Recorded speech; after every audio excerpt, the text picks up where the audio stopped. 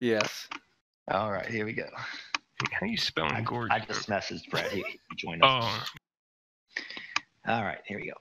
Whoop. Interesting.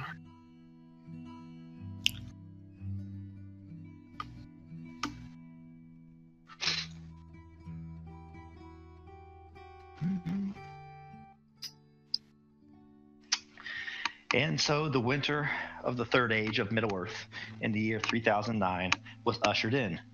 It came with its snow, burying the bodies that lay slain and cloven from the Battle of the Dam, and then passed. During that time, Dunlin was at peace.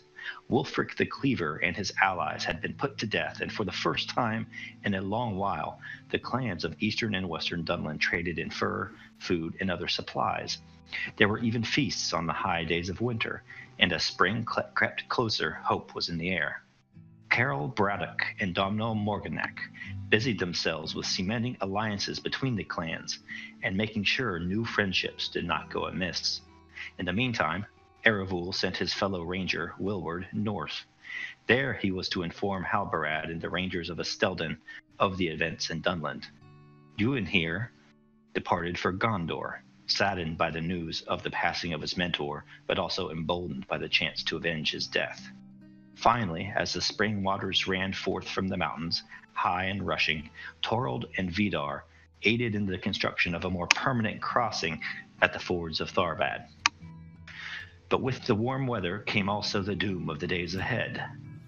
No matter their valor and bravery, it became clear that the men of Dunlin alone would not be enough to beat back the Shadow in the north and retake Fornost. Nay, numbers were needed, and so also those skilled in the ways of war. It was decided that the clans of Dunlin would await word to march north across the bridge at Tharbad. Until that time, they would train and fashion equipment that would serve them in the dark days ahead. Meanwhile, with all haste, Ered, Vidar, Thorald, Carol, Domhnall would ride north and then west, finally making for the river Lune, and then to Ered Luin and the ancient halls of the dwarves. For on horseback the journey would not be too arduous, and the dwarves of those mountains were long fabled to be warriors indeed.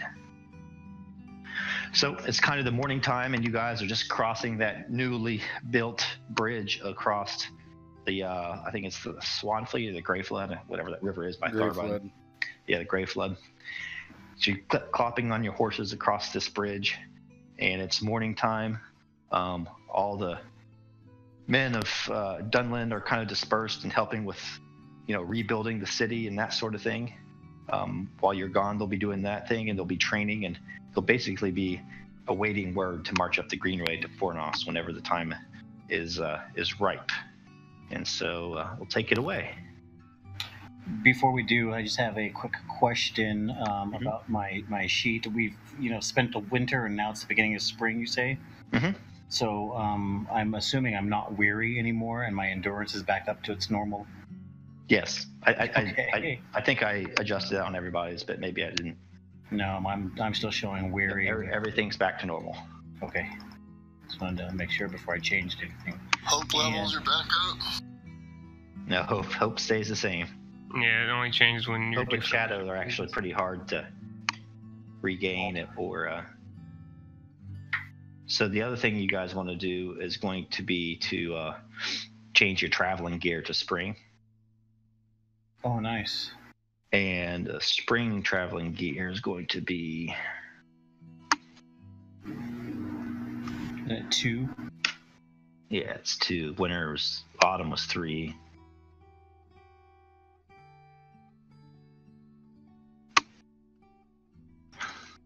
Spring.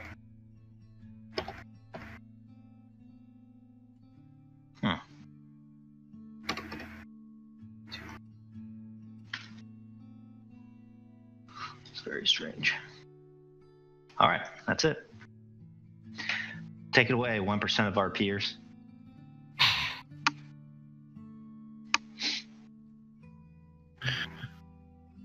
I fell out from it. What's their present situation as far as? You guys are basically kind of crossing that new bridge at Tharbad. Your horses are clip-clopping over the new bridge that's there, and you guys are striking out on a multi-day journey. You've estimated it'll take around a couple weeks to go up the Greenway, hit the East Road, go over to the River Loon, and then up to Ered Luin to meet with the dwarves there to try to recruit them to your purpose. Oosh. Ered Luin. So, Okay. I suppose Domino will just be riding along. Not really. Doesn't know much about dwarves, so. Boy, you's all in for a treat now. We're going to go see my kin. There'll be great halls with feasts when we arrive. And their soldiers, well, their soldiers will help us turn the tide of this war.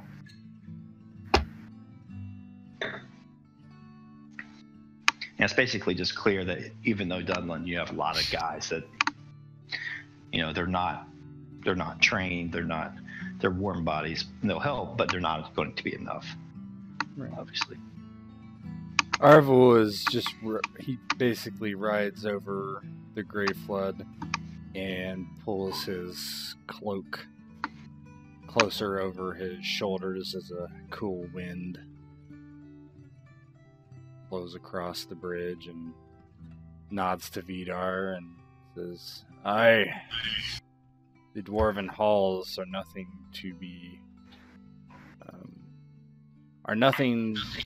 that many men have seen. It is a great honor."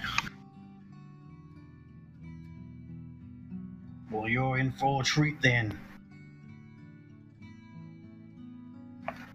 We shall get mighty soldiers to aid us in our coming days. We will need every man, every dwarf, every elf, if the Hobbit and Arenthor have succeeded on their task.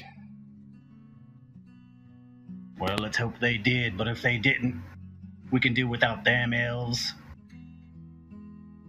We'll have dwarves on our side. Are you so certain that the dwarves will aid us in this time of need? You tell those dwarves that orcs be running through these areas, that orcs have taken Fornost. They'll be eager to fight.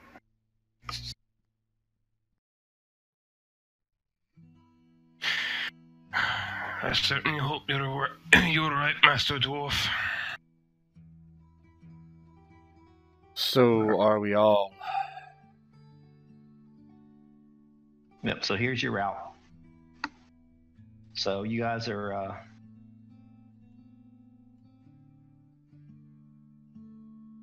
down there at the right bottom hand corner. And basically over the course of 13 days, you're going to go up you're right here.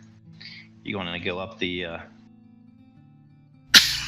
Greenway, cross over at Sarn Ford, strike the East Road, head over towards just past the Tower Hills, and turn north and go overland up to the Halls of the Dwarves. The current of this river is obviously going down towards the Gulf, and so that actually hurts your travel time. But on the way back, you could probably take boats if you could talk the dwarf into it.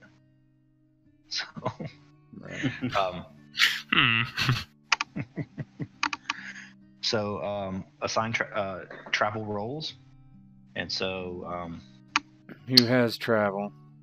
Yeah. So the person that wants to be travel role should be the guide. Mm-hmm. So you guide, hunter, lookout, and scout. Yeah, who has the highest travel?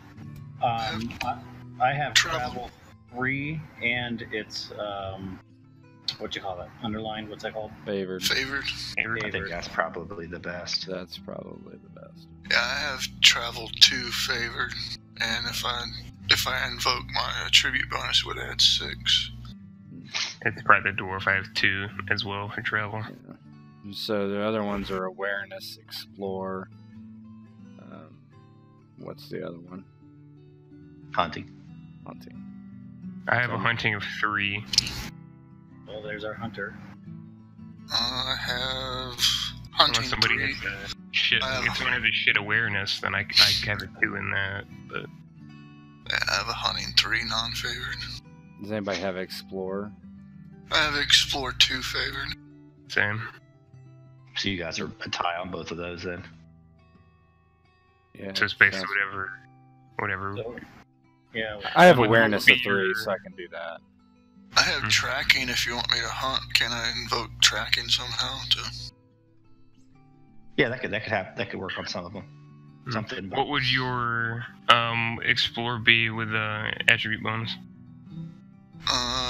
Be 2, then if I use body it would be +5, favored would be +6. But so it'd be +6 if I invoked it.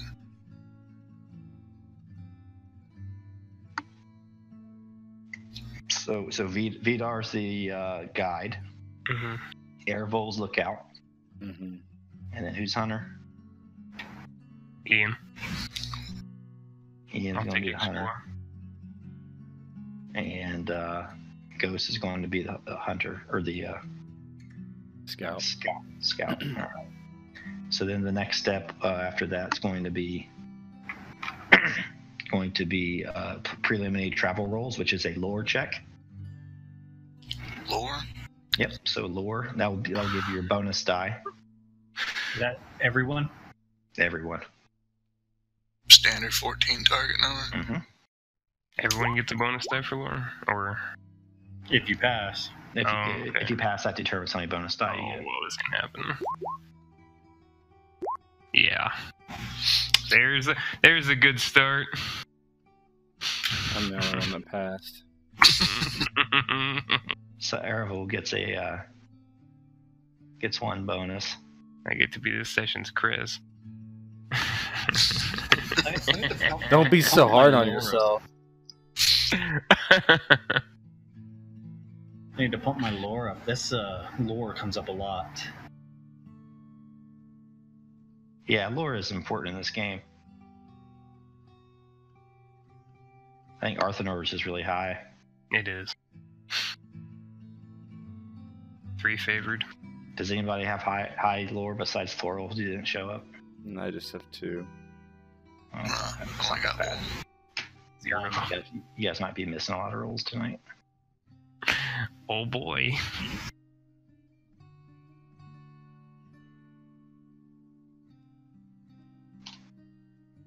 All right. So those are those preliminary rolls, and basically for any of the travel checks along the journey, you can use those. There's not going to be too many of them since you're on horseback. So. Oh, I will. You all just follow me. I'll guide you there. I'll take you to my kin. We are in your hands, Master Dwarf. Can't wait to meet him, me booty.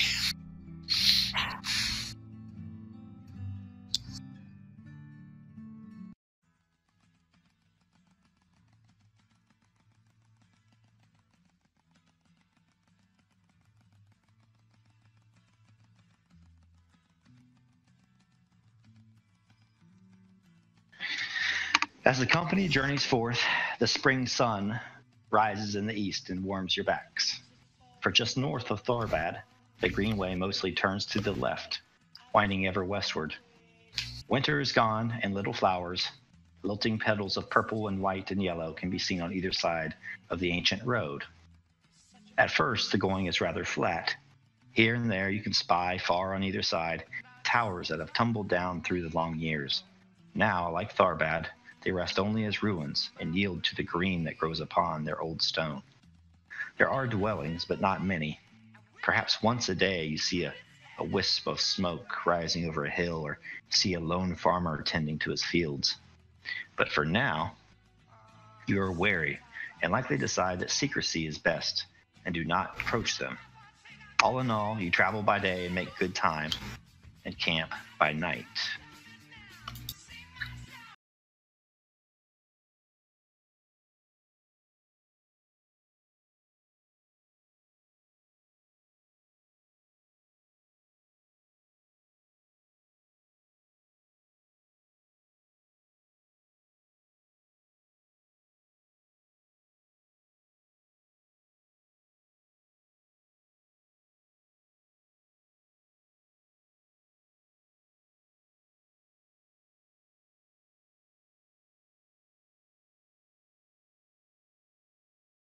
You're going to be rolling. Are you wanting all of us to roll travel, or just Oh to yeah, roll our yeah, yep. It's okay. It's the first check. It's just rolling.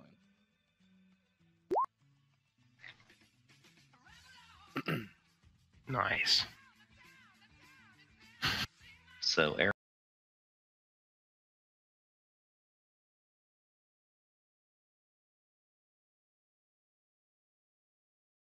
Coral. Damal succeeds. Vidar succeeds. No eyes, which is good. No hazard triggered. So in spring, you guys are going to add 2 travel fatigue.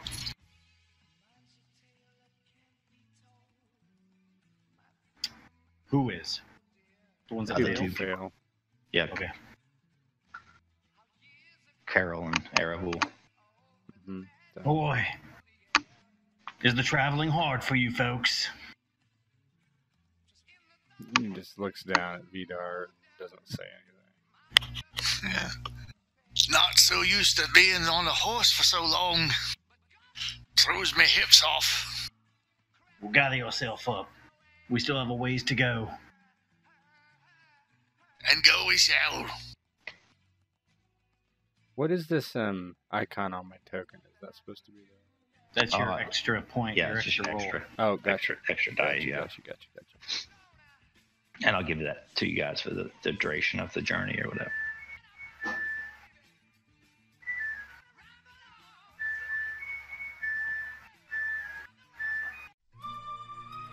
Ghost dropped off, so... Damn it, Ghost.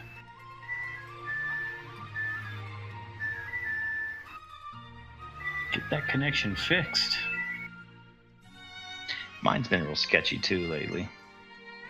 What's wrong with you people? Gotta bring in the T1. Actually, I just our router's in the basement, and it's sitting on a table. So I just plug the cable right into my laptop.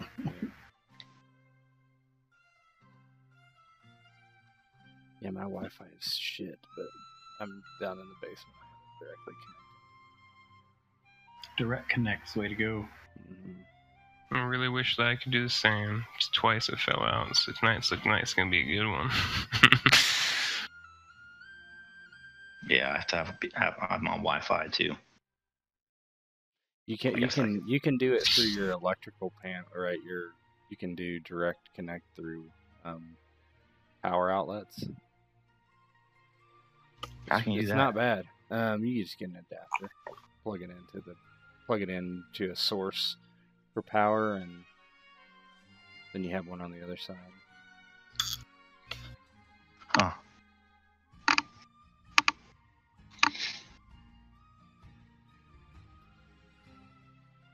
Well, looks like we've stumbled on a fine little village here. So at some point, the Greenway forks, and you choose to continue to the left, heading westward. After crossing a rushing river, signs of civilization become more commonplace.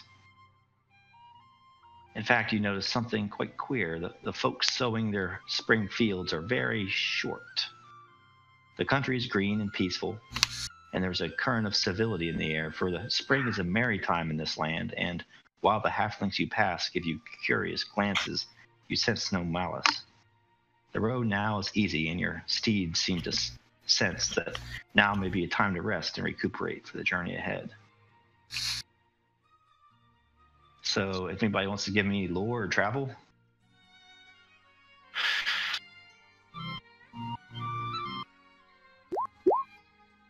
Did everybody roll Lord Travel? I wanted just somebody to do it. Vidar.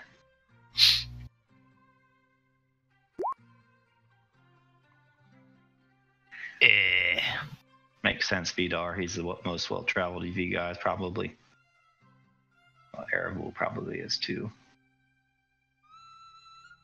So you got what'd you get? A great success? I did. Send you a little bit of information here. about the river you pass and the lands you've entered.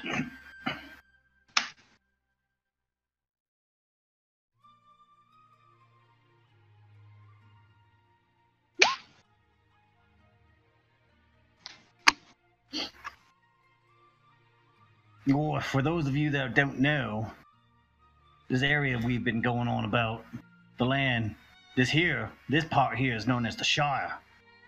If you know Goodwill Took, he's that little fella that's been working with us, took off with that elf. You know that this is his home. If the tales you've told are true, then we have nothing to fear. These hobbits, they mean us no harm. There's multiple villages up here just like this. Sackville, Hardbottle, Longbottom, Whitwell. It just goes on and on. The Great East Road is out that way too. We'll be heading out there. East of Michael Delving is the White Downs.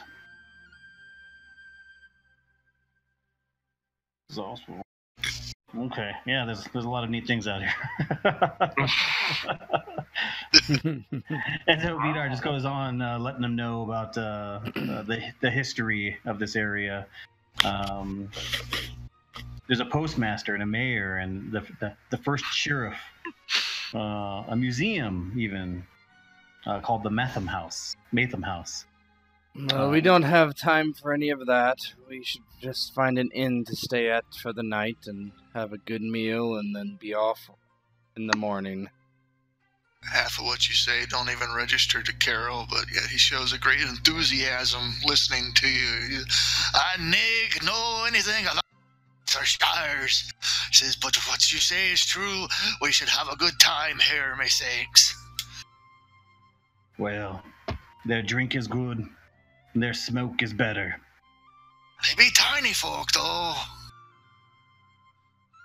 But they do enjoy themselves. I think it's a good place to rest. We could even let them know about their own Mr. Tuk Tuk.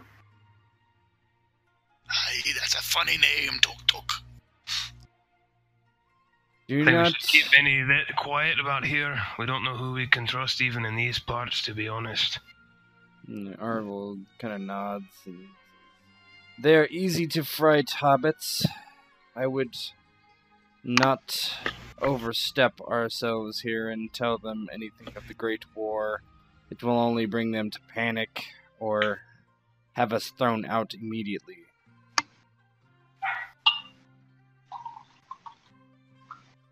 Boy, well, we still need to settle for the night. Let's see what kind of accommodations we can get. So as you go through the countryside, there's these green hills, and it's kind of the first days of spring, and so there's, all the hobbits out in the field, and they're sowing their crops and that sort of thing, and they give you these kind of disgruntled glances as this dwarf and these men kind of ride by on their horses, but they don't take any action against you, obviously. First couple of villages you kind of come to, they basically are just very loose collections of hobbit holes and maybe a little small civic building. There's not really an inn or anything like that. And eventually, as you go further and further north, I'd say you've been on the road probably for about a week at this point, just kind of camping on your way up. You come to a larger town, almost a city. And as you do that, Vidar would say, this is probably Mickle Delving, kind of what stands for loosely the quote-unquote capital of the Shire. And so as you enter Mickle Delving, you see there's this huge thoroughfare going right through it. And there's hobbits with ponies carrying seed and that sort of thing for the spring, and they kind of look at you curiously, but they don't say much to you again. And there are taverns. There's pretty much anything you would find in a city type of place. And at this point, it's kind of like getting on towards the evening. So if you're going to go rest, there would be ample places to do that. Most notably, as you go into town, right at the junction of the Great East Road and it's not the Greenway, but the road that goes south, is a inn called the Bird and Baby. You kind of see the placard hanging over the establishment. It's just like an eagle carrying a baby in its talons. Well, this is as good as any. That looks like a good spot to get a drink. He nods and dismounts and looks for somewhere to hitch his horse. And there are some hitches there, but they're super low to the ground. They're obviously meant for like little small, almost like Shetland ponies. Mm-hmm. And so as Arahul goes to do that, he just like has to kind of stoop, and his horse has his head like 45 degrees down towards the ground. Arahul is like, I won't leave him in this state for very long, and he like just rubs his hand over the horse's mane. And once we are settled, I'll come back out and with a tether of rope and let these horses have some freer rein. He looks at the Dunlendines and says, remember, these are suspicious folk. Carol's totally intrigued because he's a traveler and a wanderer by nature anyway. In his mind, these are nothing more than kids. So if they look at him, he's just going to do his best to diffuse the situation by waving and grinning his little gap to his smile. Just, hey.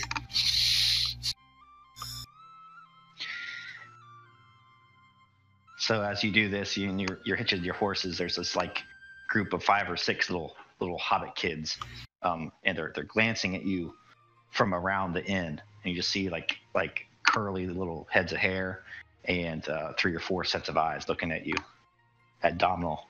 And one of them, like the biggest of the bunch, a boy, kind of gets pushed out. The girls kind of push him out. They're like, ask him. And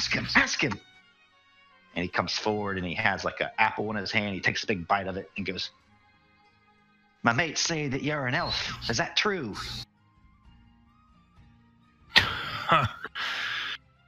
No, Hobbit. I am from further south. I am a Dunlending. He says, Dunlending? What's that? Tell me about your land. And he yells back to his friends and he says, I told you! Much too dirty to be an elf. And I kind of like, that whole, that sort of sticks in my craw a bit, but he's just, it seems good-natured, so Domhnall's not holding it against him. He's like, if you'd wish, I'll tell you all about my land as soon as I get me a bit of a drink. A bit of a drink, he says. Aye. And he yells to one of his friends, and he says, hey, come over here. They're trying to go to your papa's place. They want a place to stay. So the rest of the kids kind of come out, and they're kind of looking at your horses, and they're just very curious types, and they're looking at your weapons and your saddlebags and that sort of thing, and asking you so many questions you can't answer. And one of them eventually says, "The Bird and Baby, that's in my pop's place. Come on in, and I'll introduce you." Thank you, young one. What is your name? I am Aravul of Cardilon. My name is Johnny. Yes! Yes! Johnny Tuk Tuk. Johnny Bracegirdle. No. My name is Johnny Bracegirdle, and my papa Big John is inside. Never met a John I didn't like, so leave me in. And so you guys have to go inside this establishment. It's just a big, a round green door. It's not big. Each and every one of you, except the dwarf, probably have to duck to go inside. Oh yeah, then, definitely. You head into the Bird and Baby tavern. Carol's cutting up with the kids along the walk, making funny faces while the other people talk. Yeah, I'm definitely stooped in here, being as tall as I am.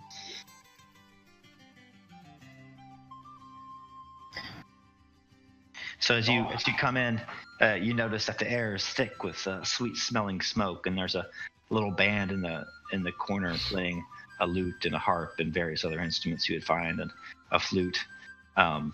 There is a man behind the counter there serving drinks to a bunch of hobbits that are on these high bar stools. And as you look down, their feet don't even touch the ground. They're furry feet without any shoes. As you look around, you're obviously everybody just turns to you, and the music just stops. I'm gonna elbow Domhnall in the ribs and talk to him in a native tongue, Dunlinden. And I'd be like, "Hey, what are these wee ones fagging daps at?" Right, do it in English. He still couldn't understand you. Where's your friggin' shoes at? I do not think they wear them here. I haven't seen nary a shoe since we've arrived. They got more bristles on the tops of their feet than the boars of Dunlinden. Aye, it's a strange and queer folk we've come across. Vidar just smiles and kind of just loudly proclaims, "Why, hello! We could use some ale."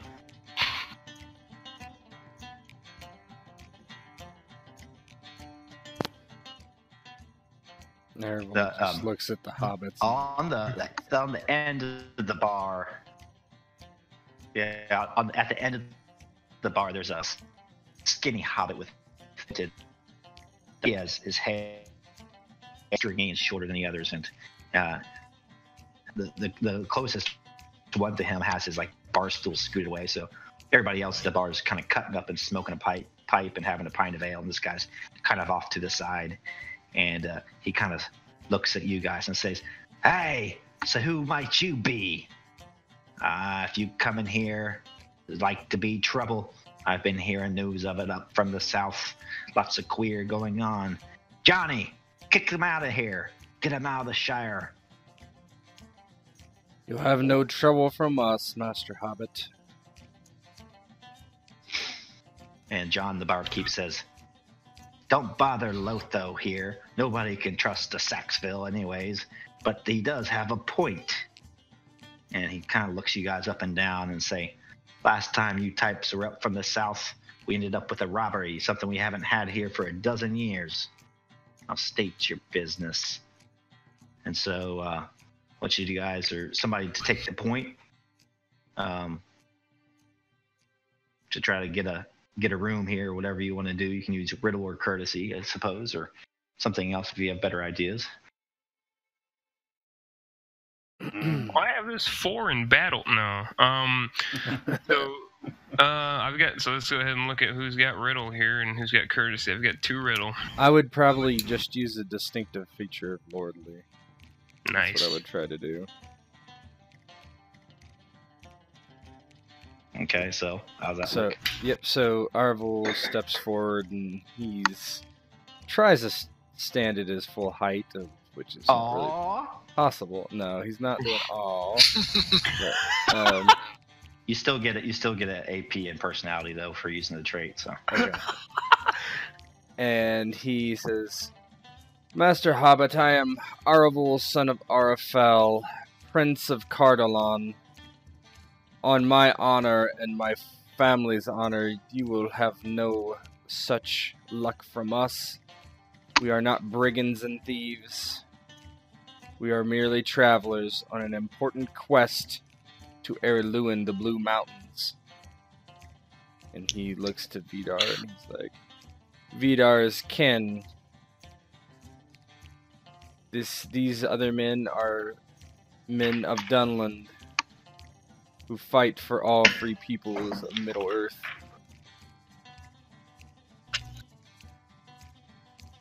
And as you talk, like this barkeep's eyes just look at you, just start to kind of glaze over as you're talking about Cardalin and that sort of thing. And on your right, there's this really fat one who just starts pounding the bar. He's like, a wandering minstrel he is. And so the barkeep says, I see you may have a point, but I might be convinced, but Lotho here sure isn't, and as much as I dislike him, his family does have some pool down in Sackville. A lot of our pipe weed comes from that region down there in South Farthing. So even though I might be okay with giving you a room upstairs, I have my patrons to deal with. And if you know anything about hobbits, you know that the only thing they like more than eating is talking about people and gossiping. So you got you have one success, no failures on him. So I'll let somebody else go. Oh, well, we may not know much about hobbits, but we do know a hobbit, and that hobbit is helping us right now. He took it upon his will to help us because he thinks that our journey and our mission is critical, especially for the safety of his home and his people, which I suspect would be the same as your home and your people. Mr. Goodwill Tuk. He traveled with us a while back. He is off in, where's he? He's off in Riverdale now, trying to curry favor with them elves to come back and fight with us. Mr. Goodwill Tuk. Well, if he thinks it's important enough to seek help, well, I would hope that you would think it's important enough to help us. And so, just like there's a fat hobbit on Eravul's right, there's a fat one on your left, and he starts. Hey, looky here, Johnny. We got a name dropper. Everybody knows the name of Took around these parts, but I've never heard of any Goodwill. So go ahead and make your roll. My what? You can make your roll, riddle or courtesy. It all sounded good until oh no. Can he get a bonus for marine training? Negative. Dwarfish marine training. 9. What's your wits? Oh, that's true, yeah. It'd be at least 5. My wits are favored or straight? Is riddle a favored skill? Is there ever a favored skill for you? Oh, I see. Yeah, no, it would be 4, so 13. Oh, it's just one failure. You get a couple of them, so. So what they kind of start laughing at you as you start name dropping the name of Tooks, and he says there hasn't been a Took over in these parts for many years. They help stay up there on Tookville. And he says a couple dozen leagues to the west. Oh. I'm gonna have a talk with that Took when I see him. Then they kind of look at the Dunlendings. And the barkeep says, but these two, foreigners, I take it, they have a strange look about them. He says, I don't doubt their civility. Sounded like a bit of a dig. Carol stepped forward. He has folklore, so, and he also, I guess, riddle would be his closest thing. He tried to approach him on a common sense type of approach. You'd just be like, says, aye, we be foreigners. There's naig denying that. He says, but at the same time, there's naig, answer me this, there'd be naig denying simple, honest folk a chance to rest their heads and recuperate for a night's rest or two. He says, aye, look at me, and I flex my little, I look like a barrel on legs, little Dunleavy dude flex his little blacksmithing arm, and he goes, I've got strong arms to help lend a hand. He says, I can serve drinks, I can mend your barrels, sharpen your knives, anything you want, just let me know, handyman do we now. He says, grant us a night's rest, and I'll earn me keep. And then Johnny says, instead of dropping names, this man is hard-working. He's willing to pay off a debt, especially if his friends cause trouble. What do you say to that, boys? And like the 3 drunks, the fat drunk hobbits that are sitting farther away from Lotho, they start, sure. For the first work, why don't you put him to dancing a jig and singing us a tune? Oh, God. Oh, perfect. Right up its alley. Good way to get us thrown out. Just so happens to have me pig born right here in my pocket. Just so happens. So you can do a riddle or song or courtesy, or I don't think you even have courtesy, but Let's do something. See how you do here.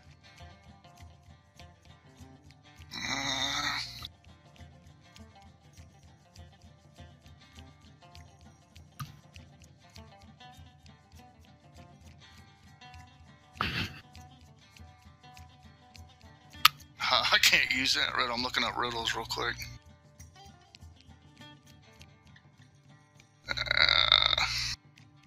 Well, I'll try riddle to is do it. just like Riddle's not riddle. It's just it's not using riddles.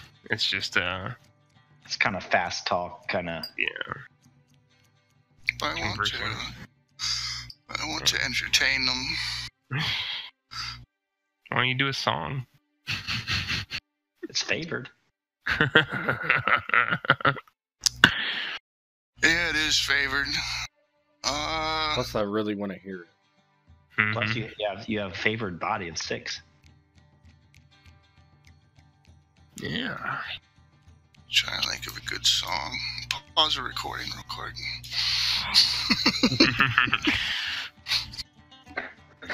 All right, we've picked it up. We've picked it back up. It's now 1 o'clock in the morning. Means can do something.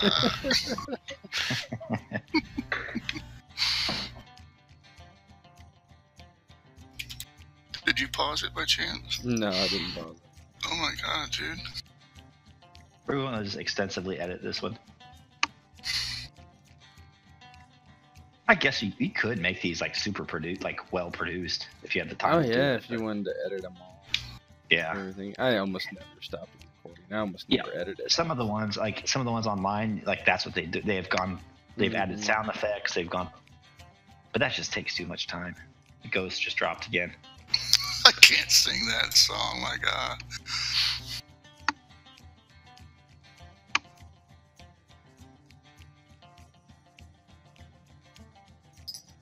Can't sing that song either. Trying to find one that don't have dirty lyrics in it.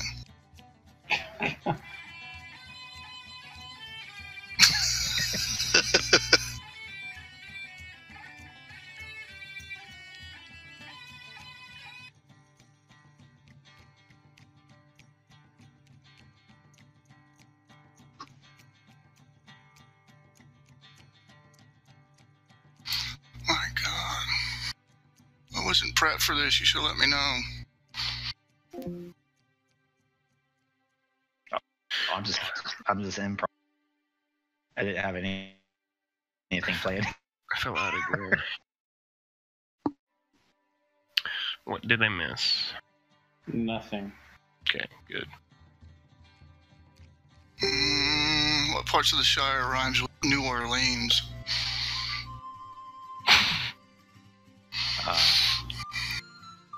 The Stone Deans. That's not Stone it. Dean. I just made that up. I don't know. What would be? There's nothing south of Mika Delving, I don't think, on the map either. It's like the White Downs area. South Farthing. South farther. Yeah, okay. You're overthinking it. I can try that. I'm gonna lower the TN to 12 since you're putting so much fucking effort. So much effort into it. J.R.R. All Tolkien right. just rolled I think in I got and one. I'll start. I would have just say my character sings the song. Where's the All fun right. at? If they want me to sing a song, I just happen to have one here right in my pocket. Bust it out and start letting out a tune. And it kind of sounded like the intro to Thunderstruck by AC/DC. You know, similar type, you know. Start singing. Be going, and then just look around and look for a female hobbit and look at her, do like the little wink, and go, "Baby, please don't go. Baby, please don't go. Baby, please don't go down to South Farthings. You know I love you so. Baby, please don't go." Now when the man done gone, when the man done gone, when the man done gone down the country farm, he got the shackles on. Baby, please don't go. Don't leave me so. And as he's starts to sing, the band starts to kick up the tune, and a bunch of hobbits start do-si-doing around on the dance floor there.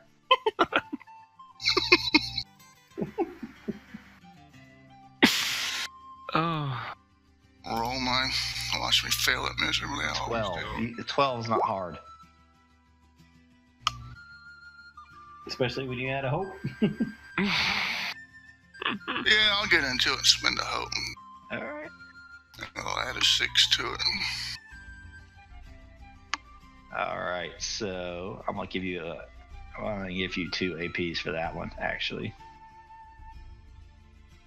I've decided I need to be a little more liberal with those. So as you do that, all the hobbits start to dance, and the air is thick with pipeweed smoke, and the waiters are busy serving drinks and bread and butter and that sort of thing, and the barkeep says, "Aye, okay, very well. I'll get you all a room upstairs." And he says, "If that tune didn't go well, you'd be sleeping with the pigs. That wouldn't be too restful now, would it?" And he says, "Anything that's good for business, I'm okay with." And then as they continue to dance and everything, there's more and more hobbits start to come in through the door and that sort of thing. And there almost starts to be like this song battle that plays up by the band, and like one hobbit will sing a tune and the other one will sing a tune, and eventually this tall hobbit that's taller than the rest takes up this big silver flagon and slams it on a table and say, "Aye, tonight is a night for song." He says, "The best one here gets this flagon." And you look at it and it's pretty nice looking thing. And this guy says, "This flagon," and he lowers his voice. He says, "This flagon has been nowhere else but far, far off to the east. Rumor has it that queer Baggins over in Hobbiton, part of that dragon's spoil." And there's a hush that falls across the room. And they say, "Who wants to be first to sing a tune?"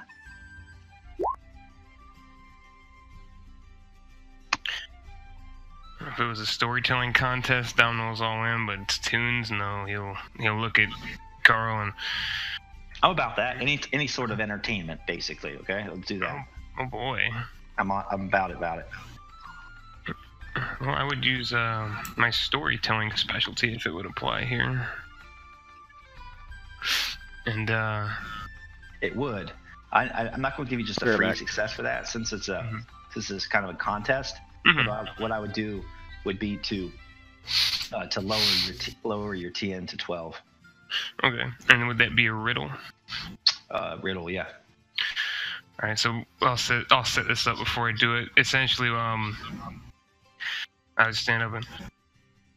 "I must admit I've got no songs to sing, but I do have stories to tell about a creature most fabulous, a creature most powerful in nature. My good little hobbits, if I start could..." to talk, like the music stops and you start to play a more like somber type of a song. "I would regale the lot of you with the tale of the beaver." And at this point, Johnny's kids, those little curly head little hobbit kids with those huge brown eyes, I think are so cute. They're kind of like watching you. They're like, don't worry.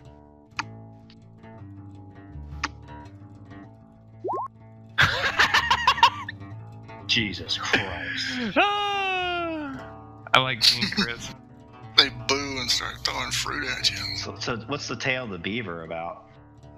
Oh, that was just gonna be me talking about our tribe history, how the beaver is an important special symbol, and I don't have one offhand right away, but I would just make some if that would have succeeded. But that's What's I would Johnny's say they're last very name? disinterested.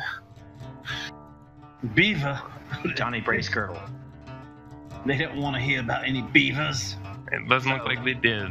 It turns out, like, when you're describing the beavers, one of his kids, like, gets this image in his head of this, like, 10-foot tall, furry thing with a flat tail and huge teeth. You say something about its teeth being huge, its front teeth, and this kid just flips out and he starts running and he's clinging on to Johnny's apron. It's "Papa, Papa, the Batman scared me." And he says, What are you trying to do, my good man? Scare my boy? He's not a tough one, this one. Very sensitive. So what did you just roll? Oh, riddle. Okay. Yeah. And so I'd see that this crowd is not the warrior crowd that I'm used to being around. And just sigh, sit back down, and start drinking again. Carol wants to try to save Grace, Go for it. and he's gonna go to the kid that's afraid and go, no need for tears, little boy. Says, what be your name? What be your name? Tell me quickly. It was little Johnny. It was the one you saw earlier. It's that same one. Oh, it's Johnny Bracegirdle. Johnny Bracegirdle, yeah. Okay, I'll just look at him and I'll wink and I'll go, no, need for to be afraid. Look down at him and get out the pigborn, start cutting into a little tune. And it's the Bilbo Baggins song by Leonard Nimoy. I go, I'll start going into in the middle of the earth and the land of the Shire, there's a brave little hobbit whom we all admire. With his long wooden pipe, fuzzy woolly toes, he lived in a hobbit hole and everyone knows him. Johnny Bracegirdle, he's only 3 feet tall. Johnny Bracegirdle, the bravest little hobbit of all. Oh my god. That's an automatic success. You win. As the people like in the contest area start looking to you as your voice rises above the din, and they start clapping, slow clapping, and then little Johnny starts to dance circles around you. And after you're done, they raise that silver flagon and they says, "Ah, to you, to the Southerner," and they give it to you. Woohoo! Holy Try to get the kid into it too. Start getting to the main chorus part, like, well, he fought with the goblins, he battled a troll, he riddled with Gollum and Mac crown he stole. He was chased by wolves, lost in the forest, escaped in a barrel from the elf king's hall. Oh, Johnny! That's when y'all need to start chiming in with y'all as a chorus. Go, Johnny Bracegirdle, the bravest little hobbit of them all. Oh. Arvel is watching this stupefied. So I want you to add Bilbo's silver flagon to your inventory, your sheet. Just put a note on there, whatever. And that's worth 2 treasure if you would ever want to sell it. Nice. You got Bilbo's silver flagon. That's pretty cool. So anybody that's not taking part in this, if you want to kind of like gather rumors from the crowd or like chat up some of the hobbits and figure out what's going on recently, you can do like a riddle or a persuade to do that. For failure, there's not going to be much of a downside. If you roll an eye, the only downside is going to be that your eye awareness will probably go up. There's only one person that hasn't taken part, right? That's Airfield. Yeah, I mean, as far as that goes, he could do something like inspire, but I don't know what that would be for. Well, we already have our room. Yeah, so he'll just talk to, like, basically go and buy some pipe weed and smoke a pipe with a couple hobbits. Sit in the corner, all Aragorn like. Yeah, something like that. Kind of try to figure out if I can get any info. It's gonna be a tough one. Yeah. We're fucking so good tonight. Holy shit. Not much going on there. Well, we just need to stay the night. Once we get back on the road traveling, things will be much smoother then. I'll let Vidar do it too. He hasn't really been doing the contest, so. No, I was just dropping names and getting laughed at for it. What did we say? Either riddle or persuade. Oh, Torald. Oh, Brett. Unbelievable. Ah. Torald has a lot of good social skills, actually. We're so bad. There once was a dwarf from Nantucket.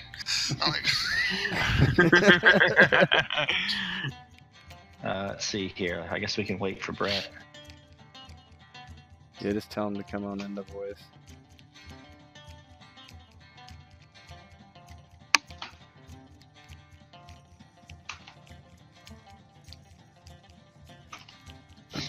You say you just got home.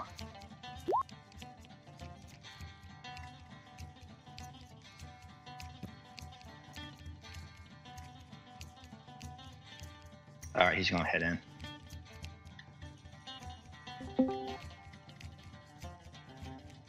Hey, man. Hello. Hello. Hey, man. Thanks for coming.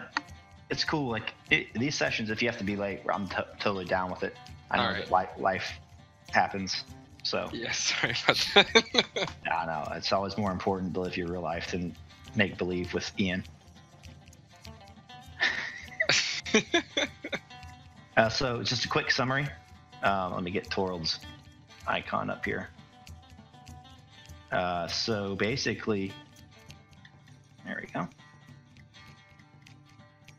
go. Basically, the long and short of it is you guys have headed north from Tharbad and gone up the Greenway. They made a travel roll on the way up. They've entered the Shire. They have come to the first place they can actually sleep in a bed rather than on the side of the road. And so they've made their way to an inn in Michael Delding called the Bird and the Baby. Okay. And after that, they convinced the barkeep to give them a room for the night rather than have them sleep with the pigs. And they did that because Carol said that he would kind of help in the kitchen and help repair things and do some tasks around the joint. Then after that, what do we have? We had Donald, who sang a song. Domhnall, who did some storytelling and fucked up royally.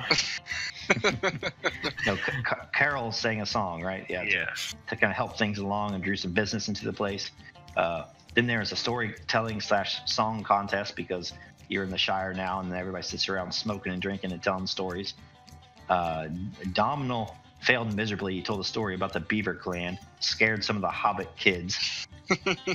Then Coral saved the day by regaling said Hobbit kid with a song about himself. Not himself, but about small hobbits. And he did really, really good at that. And now everybody is having fun.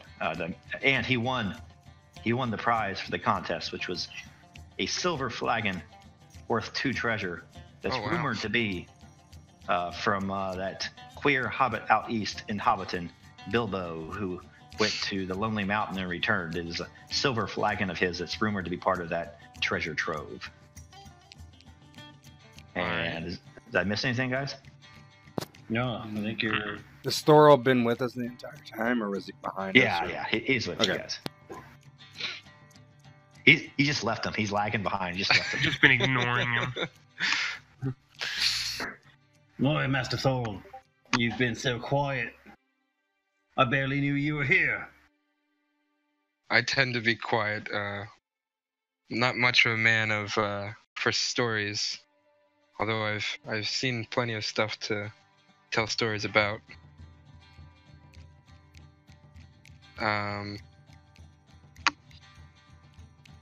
But I'm sure your stories are much better than Mr.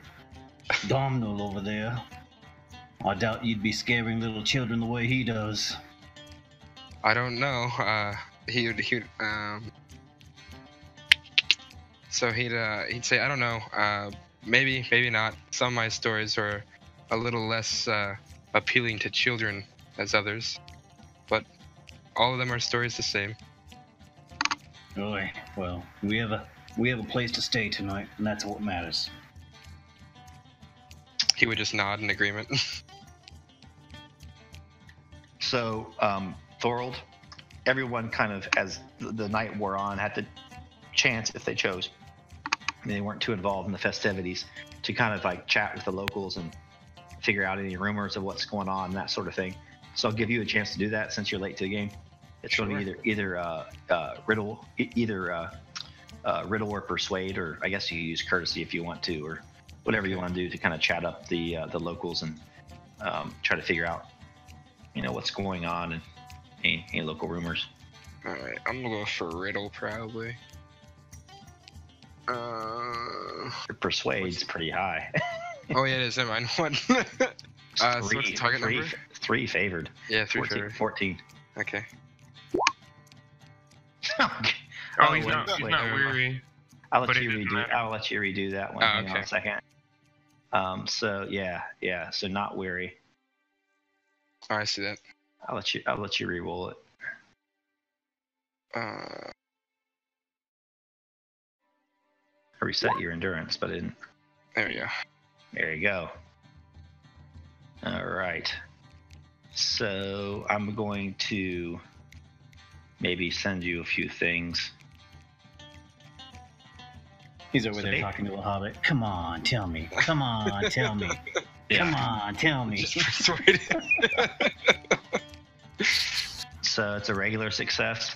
Yeah. So with a regular success, one of the hobbits tells you this story about how every once in a while elves will come through here. Usually they're passing from east to west. Nobody knows actually what they're up to, that sort of thing. But it's a sight to behold, and the hobbits like to go out at night, and sometimes they can see the elves traveling down the road. And also, as you kind of work the room, you kind of gather that this kind of skinny-looking hobbit with slanted eyes, who's sitting at the end of the bar, his name is Lotho Sackville, and Lotho Sackville hasn't been paying his hasn't been sharing his pipe weed or paying his bill.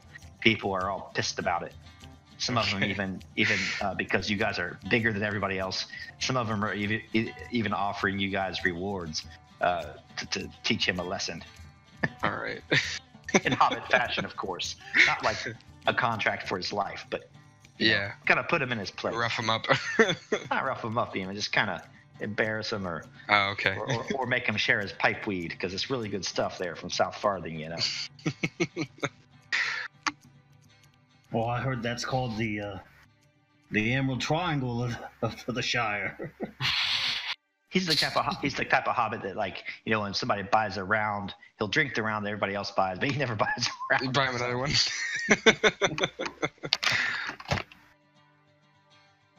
Would so I'd probably share this with the rest of the guys, the rest of the people, the group. But the evening's wearing on, and the contests are over and that sort of thing, and everybody now has a big belly full of meat and bread and meat. Charcuterie boards have been served, I suppose, and hobbit charcuterie is known to be the best charcuterie. And everybody's kind of digesting and almost ready to wind down for the night and twirled, kind of what do you say to everybody? I'd say something along the lines of this one hobbit over there is not following quite the fashion of others. He's sort of being a glutton and keeping to himself. Maybe we should teach him a small lesson. Oh, Arvel shakes his head at that. Let's not dally in the business of these hobbits. We're just here for the night, and then we'll be on our way. Agreed. No need to cause trouble in a place we're not from.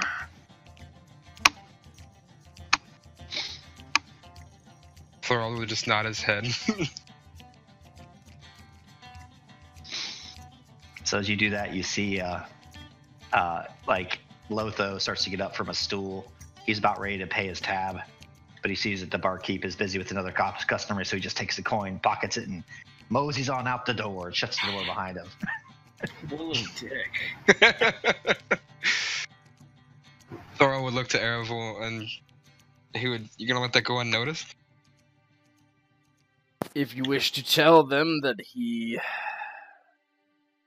skipped on his tab, be my guest. I'm not here to Vidar gets up give from the judgment table. down. He's got his tankard in hand. He saw that whole thing going on, and he immediately follows the hobbit outside. Thorald would follow him as well. We won't cause any trouble. Oh, here we go. Here we go. Here I go causing trouble again. So Lotho's outside, and he shuts the door. He goes around the corner of the public house, and he just kind of he just like you hear him. Oh man, who starts he kind of pissing on the corner of the on the corner, and then Vidar and Thorold's shadows approach behind, buttons to fly, turns. Oh yes, he says, "Can't you tall folk mind your own business and let a man take a in peace?" Well, when you're done taking your piss, you need to return that money you owe to that man in the inside there. They've been a good host to us. Can't let you just steal from him and his family. That little boy in there, well, he needs to eat too, and you're taking money from him. Vidar will use his distinctive feature of fierce Oh, okay. to ensure that he understands how serious I am, that he needs to walk back inside and make sure that he's paying for his drinks and food. Oh, okay. And he's like, very well. Fine, he says. My family sends up here so much pipeweed at such a good price. A few free pints of ale's no harm done. But as you wish, I'll go in and pay Mr. Bracegirdle. And he kind of jingles the coins around, and the guys inside. So you guys hear the door open again, and you see Lotho walk in, and Thorold and Vidar are behind him. And he goes up to the bar. Hey, Johnny, I forgot. Sorry about that. And he slaps a couple coins on the bar. And Mr. Bracegirdle kind of looks at him and raises his eyebrow, and he says, have you had too much to drink, Lotho? And he's like, no, just sudden attack of conscience. That's all. And he kind of disappears again. So I walk back to the table and I nod over at Barkeep. Big John.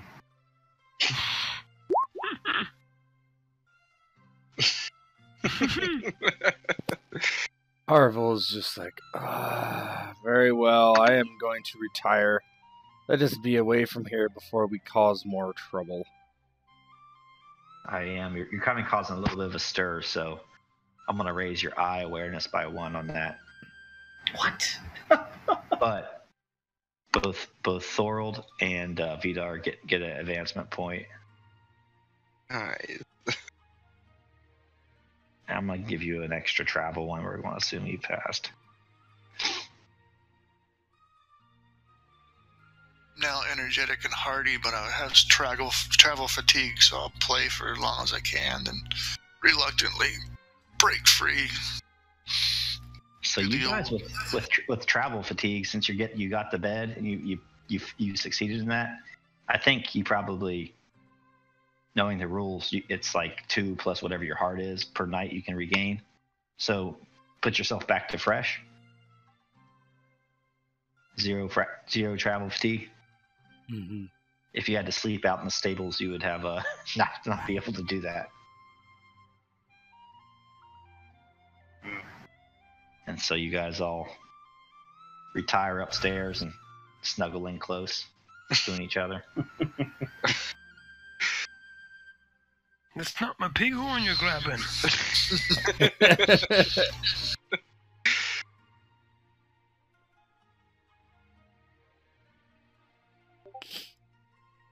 Should I call it the snake horn?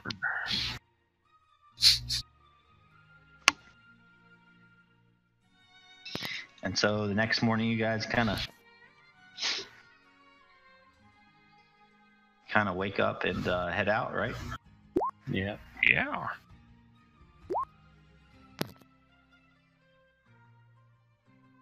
All right. At this point, there's going to be a little cutscene.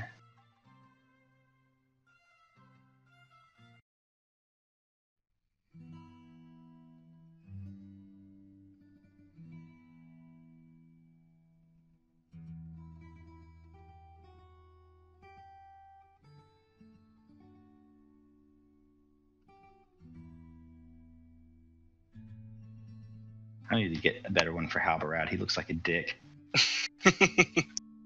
Maybe he needs to be a dick. He kind of is a dick, but There you go. a good-meaning dick. A dick douche. Little cutscene. Willward and his band of tyrants joked as they jostled in their saddles. They were drawing near to Estelden over these long many days. Winter was still in its last throes, and the ground was muddy and uneven. Eventually, the company arrived. What they saw both amazed and inspired them.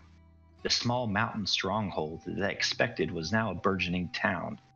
Many of Estelden's ruined towers have been repaired, and brave men stood watch from the high places. Carts went this way and that, drawing wagons laden with supply of food or ore. Indeed, war may be coming to this land, but not yet. After stabling their horses, Willward sought the audience of Halberad.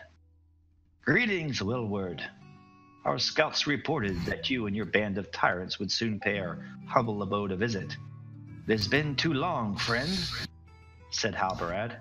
He rose from his chair and clasped the ranger in embrace. "Tell me, how has been the Southern Watch? Does Tharbad continue to crumble? Oh, if there would come a day that it would rise again. I know Ered and his elder brother wish it so. And I suppose the Prince of Cardolan sent you, no?"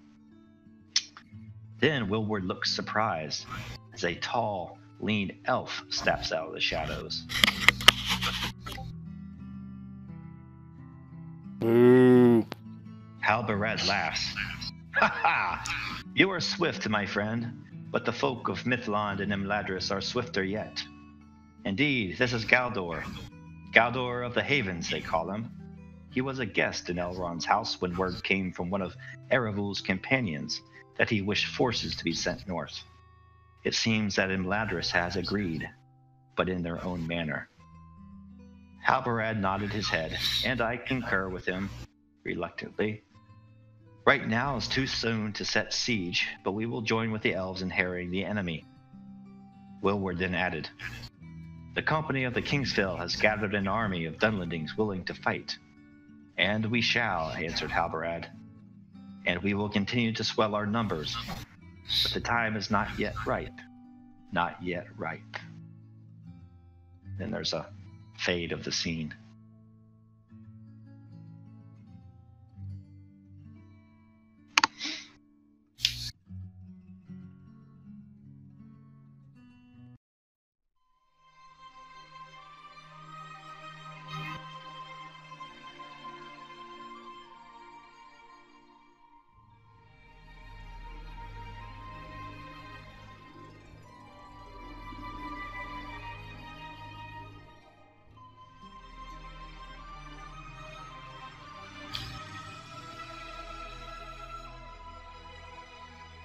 This looks fancy.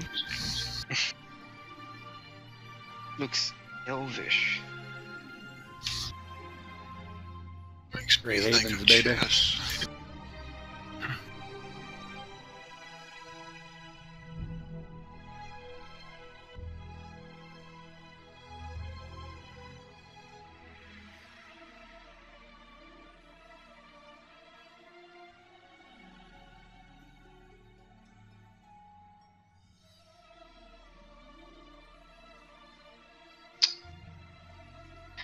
As you ride out of Mickle Delving in the morning, you may seem to sense that you are leaving something precious behind. Indeed, the Shire life is easy, and hobbits don't concern themselves with the wondrous events of the wide world. They're instead content to keep to themselves, besides gossiping about their friends and relatives, of course. And most hobbits place more value on good food and drink shared in the company of friends, rather than hoarded treasure. But it is this idyllic Shire that you protect. Without hard men, dwarves, and elves in hard times, and heroic deeds, all would be lost. For as the halfling town with its hobbit holes and public houses grows small behind you, you again realize the urgency of your mission. Darkness grows in the north, and it does not rest. By midday, you're well into the White Down. Here and there, lush green landscape of spring is broken by copses of trees, that are just beginning to regain their leaves. The hills are sometimes half eroded, revealing the whitest chalky soil that gives this region its name. You stop only briefly to water your horses, and then eat a hurried lunch and strike west along the east road again.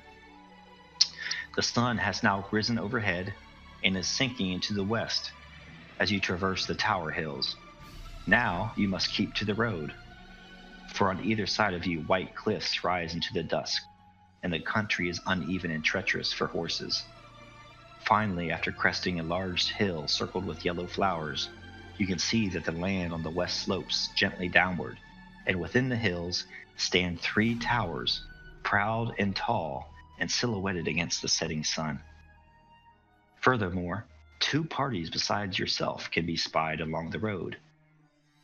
The first is perhaps a half mile down the road from you, while the other still may be 2 or more miles away beyond the town. Both are mounted and cloaked and appear gray in the encroaching evening light. Anything you guys want to do RP-wise, or otherwise I'm going to do a check for something? Yeah, Arable just kind of looks with caution. I do not know who goes there from this vantage. We should be wary. I can't quite make out who that might be. I don't think it's an army, though. Doesn't look equipped so. I think they mean to conceal themselves intentionally, which raises more questions.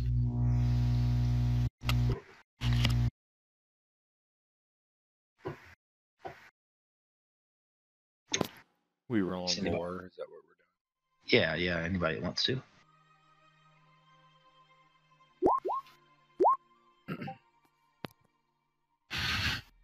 Say, Ered. You haven't done anything successfully yet, really.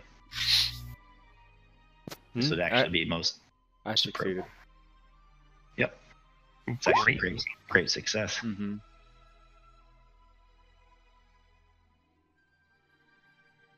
Oh, Mr. Eredville, tell us, who is that? Arable's still waiting for his handout. I had it in my pocket here. I'm looking. Hold on. This is just information. You might want to glance over it first before RP. Let me squint.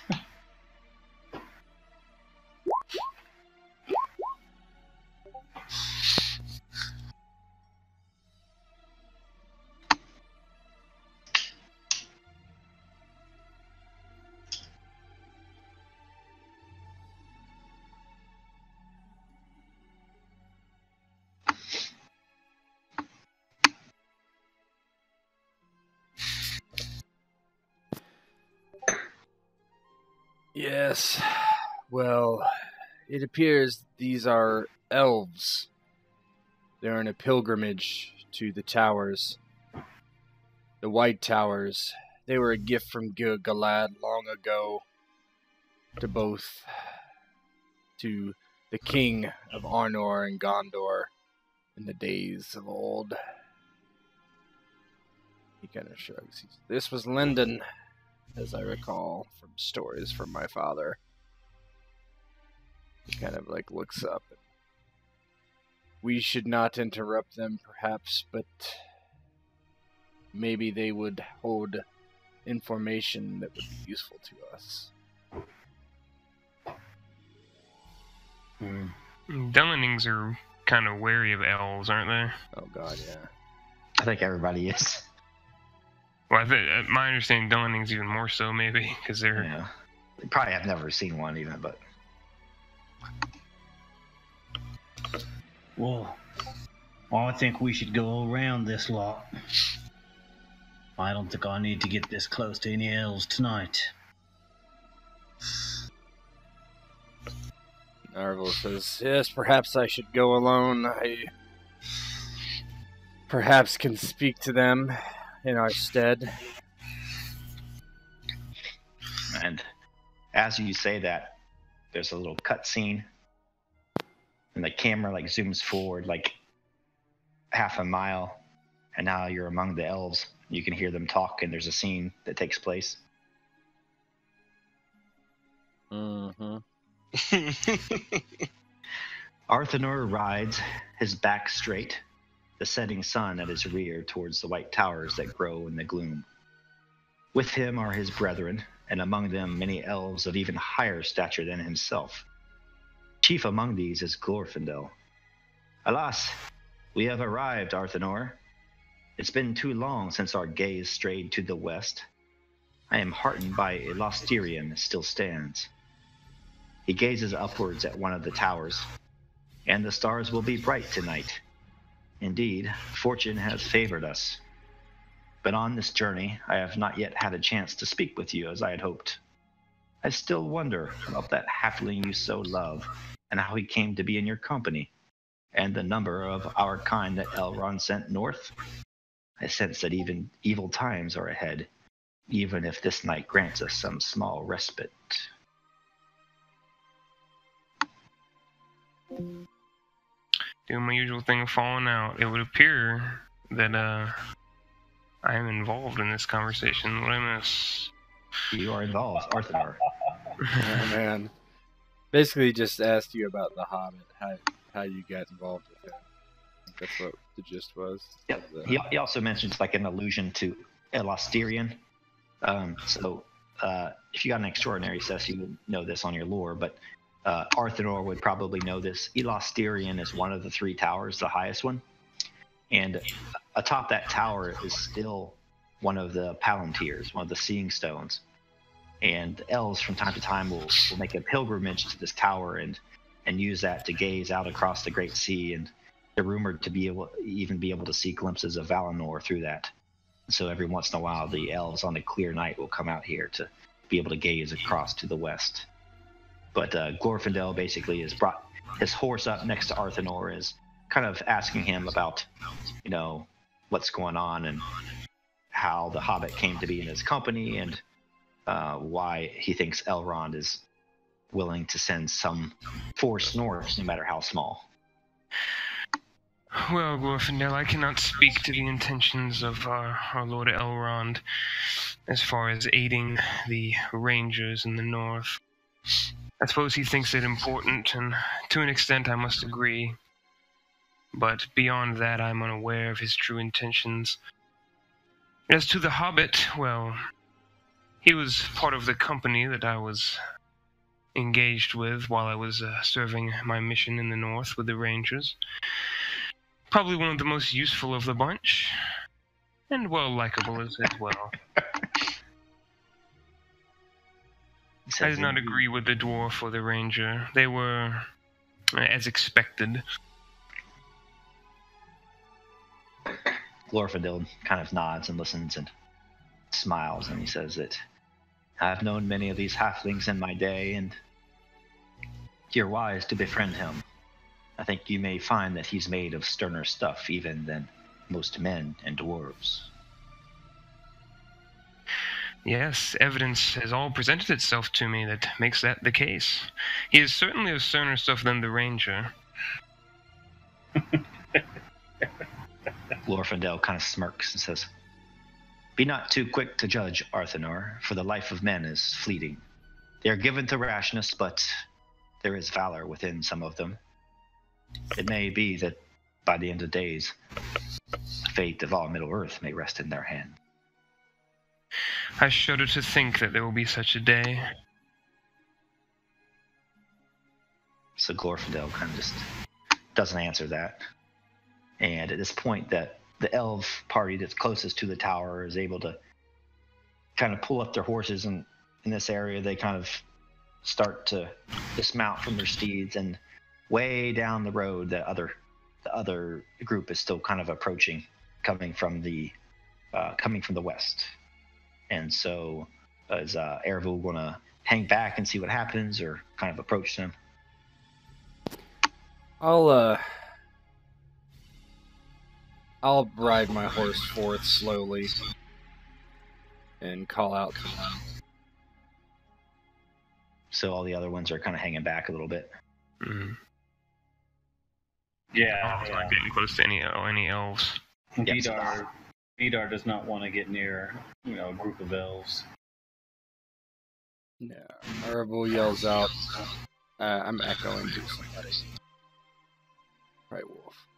But, so he calls out, yeah, it's Wolf. He calls out, Hail! And he kind of just waits for them to recognize him. So Glorfindel, like, probably was aware of your presence a long time ago, and just kind of turns, and his keen eyes, especially in the dark, have seen you approach for a long time, and he kind of sizes you up. He says, Hail! Who goes there upon this road at this hour? Not many come to the Tower Hills, for the land is treacherous. Arthur knows who that voice belongs to. Arvel, son of Arafel, I am traveling to Ered Luin. And he says, my fellowship is waiting behind some ways, not to disturb your pilgrimage.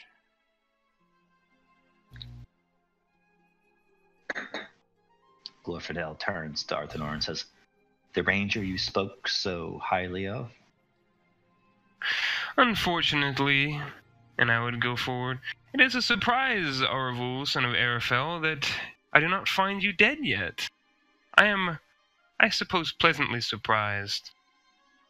What brings you to these parts? Arvel looks at Arthanor and gives him a very blank stare. It says, It was not without trying. And says, I am headed to Ered Luin to enlist the aid of the dwarves in our venture. I'm just sort of... I suppose there are desperate times. Yes, it is desperate times. I have not heard of how successful you were in your quest to request aid of your lord. Well, as it would so happen, Lord Elrond had considered my appraisal of the situation and believed that I was correct that we should not siege during the winter. He has sent a force. He has some pity for you, I suppose. Perhaps it is pity, perhaps it is wisdom. None knows but he himself. He But nods.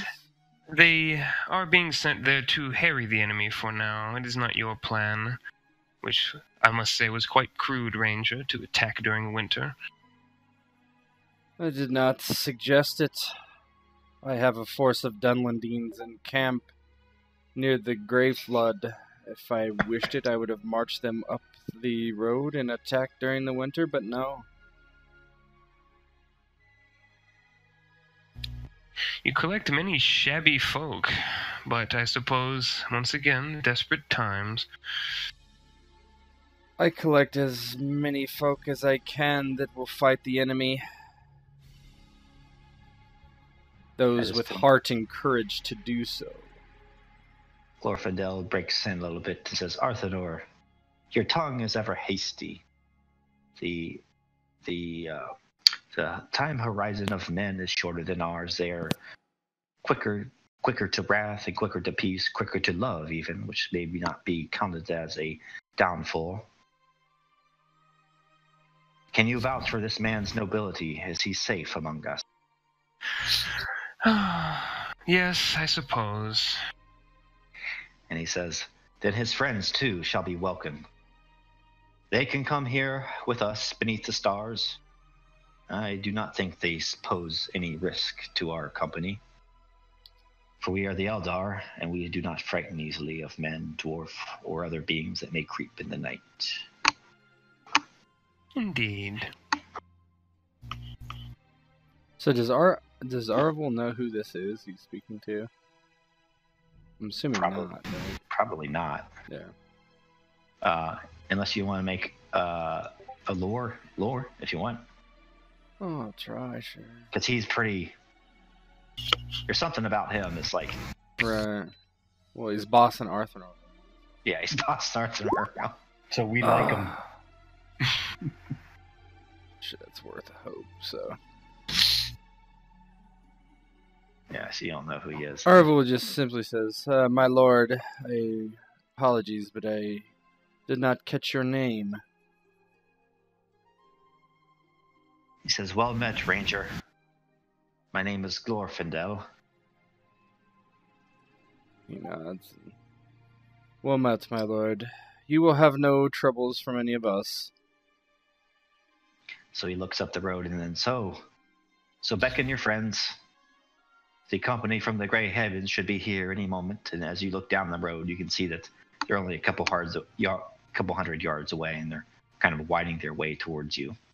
And so Arvel kind of stands in the saddle and kind of waves backwards, like waving towards himself, telling them to come forward.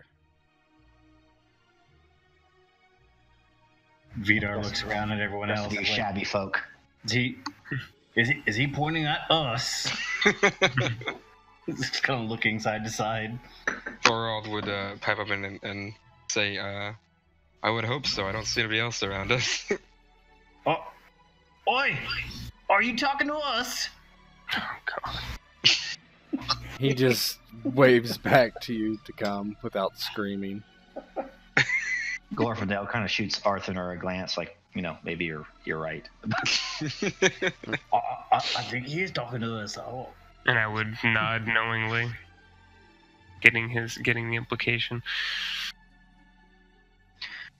So as Carl and Domhnall and Thorold and Vidar kind of join up, the other band of elves kind of arrives at this point. And among their column, the first horse, sitting back straight with a gray cloak, and now the moon is starting to rise, is a being that's almost shimmering in the moonlight. You're getting me the feels right now, the Lord of the Rings feels. Yeah.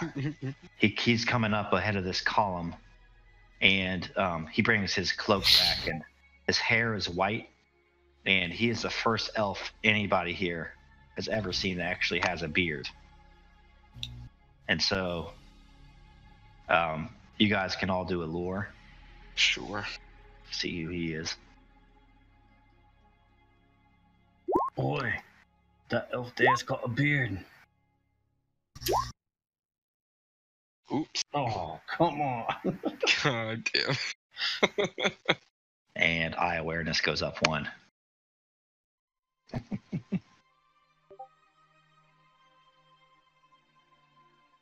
Do you know?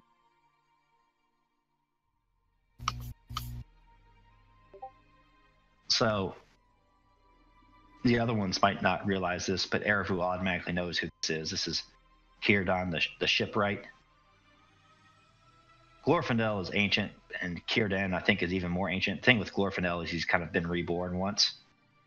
So his first incarnation is like super old, first, slayed Balrogs up in Beleriand and that sort of thing. But Círdan is older than Elrond, older than Galadriel. And he still looks young in the face, but he's actually been able to grow a beard, which is his distinctive feature. And so Erevu automatically recognizes this. Aww. Yeah, so he basically, his eyes go wide as he basically had heard the legends of Círdan and bringing people from the west and whatnot, right? And he kind of looks at the others who probably have no idea what the significance of this is, and he simply just kind of stays quiet. And at this point, the shabby folk are kind of there as Círdan's proud steed marches its way up to join all of you, and Círdan dismounts from his horse and takes off his cloak, and again he seems to almost shimmer in the moonlight, and he says, "Lo, Glorfindel, At last we meet under the stars. I have heard rumors from the east and from Imladris. It seems Lord Elrond's house is troubled. Is it true that he has sent some number of our kin north? Glorfindel kind of agrees and tells him what's going on. Círdan kind of gives a somber nod and says, I am afraid that dark days are ahead, but we can enjoy this night as we have so many times before. Perhaps the gaze across the west will lift our spirits. And Glorfindel kind of introduces Arthanor and looks to Eravul. And he says, Ranger, this is Círdan the Shipwright, Lord of the Grey Havens. Yes, my lord. And he nods. I recognized him from the many tales I have heard from my father and his father and others. And he bows deeply and respects Círdan. I am Aravul, son of Arafel. Doesn't really give his title. Kind of lifts his eyebrows and says, The blood of Cardolan. Yes, my lord. I have not considered your line for many long years, but know that I fought with your kin in the elder days, in defense of Fornost ere it fell, and perhaps it will rise again. But these are dark days, and this night is not for dark dealings. Please, let your friends introduce themselves. Then he looks to, especially the Dunlendings. He nods and No. and he basically gives Vidar the eye of behave, right? Doesn't say anything. Lets them introduce themselves.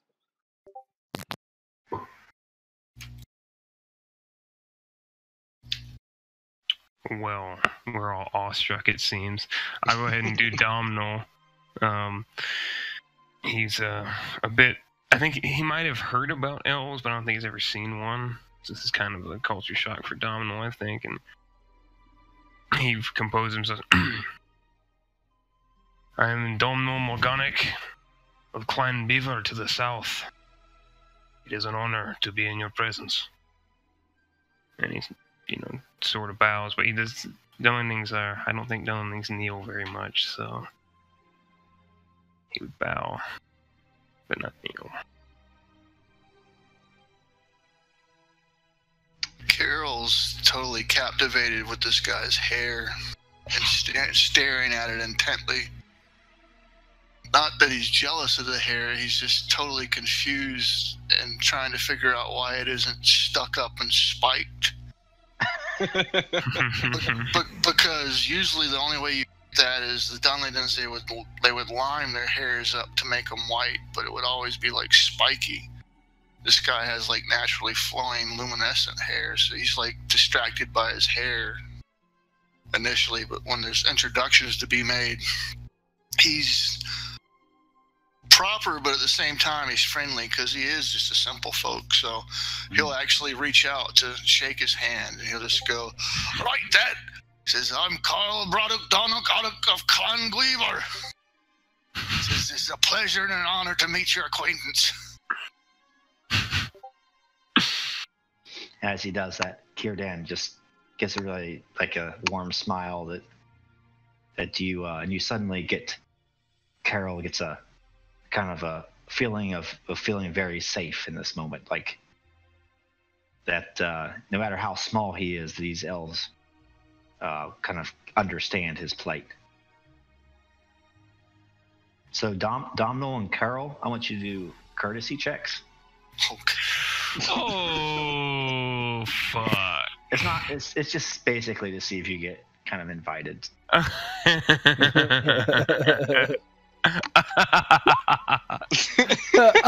yeah, there you go. Oh, can't deal with the shit out of that one. Oh, baby. Sorry, Kill, you're not cool enough. They didn't understand what you said. Okay. It was a warm smile out of pity. So Vidar, and Thorold. Oh, there, Master Elf. Well, I usually don't have much to say to elves, but I'm Vidar, son of Goldar, and it's nice to meet you. I don't quite trust elves, but I reckon I trust an elf with a beard just a little more than an elf with no beard. That's classic. That's so true. Oh shit! You probably would, though. You trust them more That's than so elf without a true. beard. Arthur just looks disgusted. Absolutely disgusted. All right, why don't you roll your courtesy then?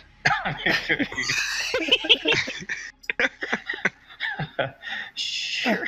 Gandalf doesn't become elf. Gandalf it. Vidar, elf friend. No. Oh. I think that's fitting.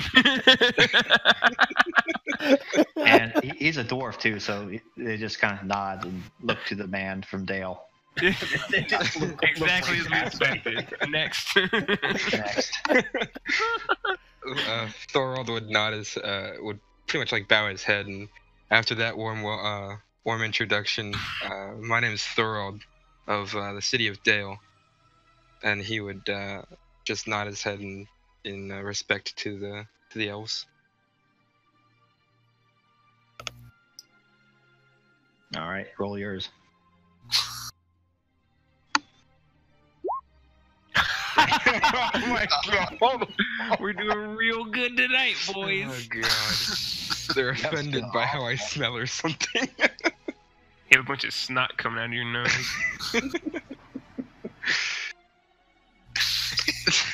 Gee, mister, it's nice to meet you. He got that booger strand just flapping while he's talking. So It gets caught in my beard. Kierdan just makes a comment about how strange these times are and how it has cast disparate groups together, and it is an omen that such a party has come forth tonight, this starlit night beneath the stars, and there's lots of stars and moonlight and all that sort of stuff. And so kind of some lutes begin to play, and there's the elvish wine that's being passed around, and everybody's just kind of relaxing on this hillside, and eventually Glorfindel kind of rises, and he invites let's see, that Gandalf. It was just Gandalf Road. What am I going to do? I think it's just Ered and Domhnall, right? Yeah, Ered and Domhnall. So Glorfindel approaches Ered and says, "This fellow that's with you, this man of Dunland, I know little of their kind even over my long years. What is his position with his people?" He is a chieftain, my lord. And he kind of nods and says, "Ah, finally that makes sense then. And you have gathered no small number from their clans to the south?" Yes, my lord. It is with. It was the closest group of people I could raise for the eventual defense of Eredor. And yes, we have brought the clans together in order to bolster our numbers against the foul beasts. And then Glorfindel says, "Very well then he will join us." As you wish, my lord. He nods. At this point, Arthanor and Glorfindel and Círdan and a number of the elves kind of rise and start to walk up one of these grassy hills, to the entrance of the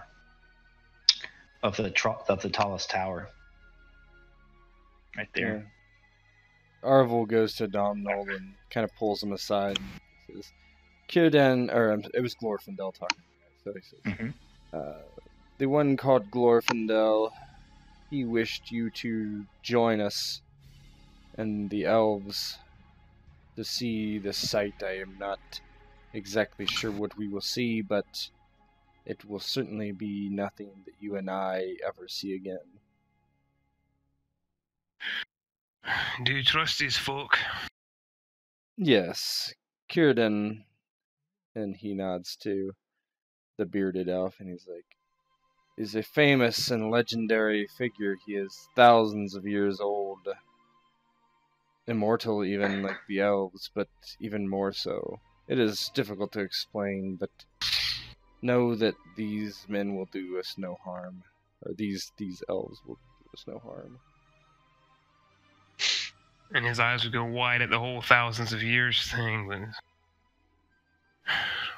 Well, I do not know if I trust these elven folk, but I trust Ered Luin of Erefell. I will go with you. He puts a hand on your shoulder, and you're about to see something that, well, I doubt very many men have ever seen. Cannot deny that I am eager to see it myself. Come. Phrasing. But yeah, I'll go with you. What did I say? Not many men have seen what you're about to see. He's breathing heavy while he does it. I'm very excited. I'm very excited. I said it. Oh, how excited I am. And so Vidar and Carol and Thorold are left with the elves and their lutes and their wine in the moonlight, as the others kind of make this long journey up this huge spiral staircase going up and up and up. And as they do so, they pass all these windows, and moonlight is coming in through the windows, and it's kind of illuminating the air, and there's this almost like luminescence to the whole moment. And eventually you get to the very top of this tower, and even looking across the tower, you can see all the way to the east, kind of underneath this full moon, there's the Shire and the rolling hills, and kind of closer to you is the Tower Hills, and beyond the Shire there's mountains and brown lands, and then the kind of it fades away. And then when you're looking out to the west, you see that the Tower Hills kind of taper to a plain, and you see a bunch of rivers kind of glinting in the moonlight, and you see the Gulf of Luin and the River of Luin, which is your destination that will take you up to the dwarves. And the sea just ends in the horizon. And at this point, Círdan kind of comes up and takes the lead, and you see at the top of this tower this orb that has this deep kind of reddish orange glow into the middle of it, and there's kind of blackness and the swirling around its circumference and a little bit of violet. Would I have any idea what a plantier is? Exactly. Let's do I'm not going to make you check, actually, since you passed it. You know what this is. You know it's probably a palantir, and so you can explain to the others, to Domhole, your stupid friend, what it is. He like nods towards it, and he's like, that is a palantir. They are, well, how do I say this? And it's the only one left besides the one in Minas Tirith and Northank. Yeah. That's... There are 3 of them that remain that I have heard of.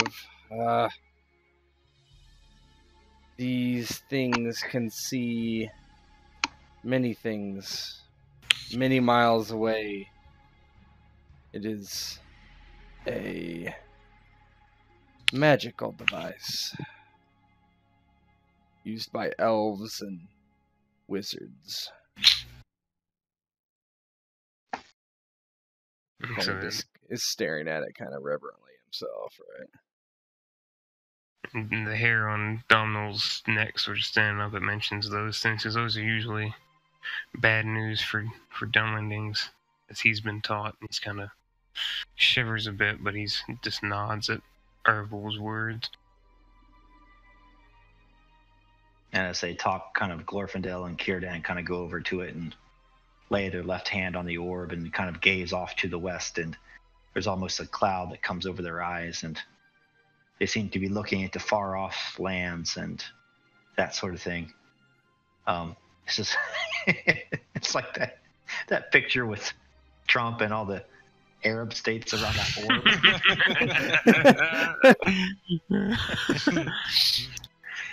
orb. Okay, so Arthur can do this. Sure. So here's the thing. You can gaze to the west and maybe see Valinor. This will be like a once-in-a-lifetime thing. Arthur, the elf, his TN is going to be 12, and it's going to be a wisdom check, okay? Mm-hmm. If you succeed, something good will happen. If you fail, something bad will happen. If you fail really bad, something will happen. Oh, God. So don't get an eye. Okay. Time to fuck shit up. There you go. Baby. He cannot fail. God, Woo! it sucks when I have to root for another player to fail. I'm having a hard time holding these alligators down. He's like the chieftain of all the Dunlendings. This makes a little sense, at least. No, Yeah, this is- Arthanor. That was This is Arthur. Yeah, it was Arthur's rule. As Arthur. Oh, that makes sense too. So Makes a whole lot more sense than the Dunlending chief. Yeah, his brain is going to be fried, and then I'm going to feel bad. the other one's is wisdom, and it's 14 though. Okay, so we'll do Domhnall. And I guess we... Alright, time to actually fuck up. Yeah. Could hope it, but I don't think you can hope those, actually. Mm-mm. Nope. They can't see shit, dog. I see London. I see France. I see Domhnall's underpants.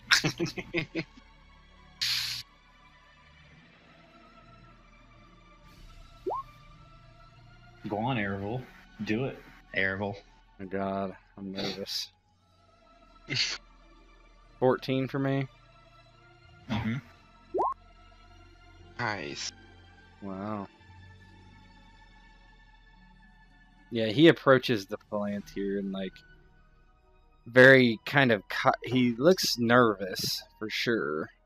And then he, like, slowly reaches out and puts his hand on the orb.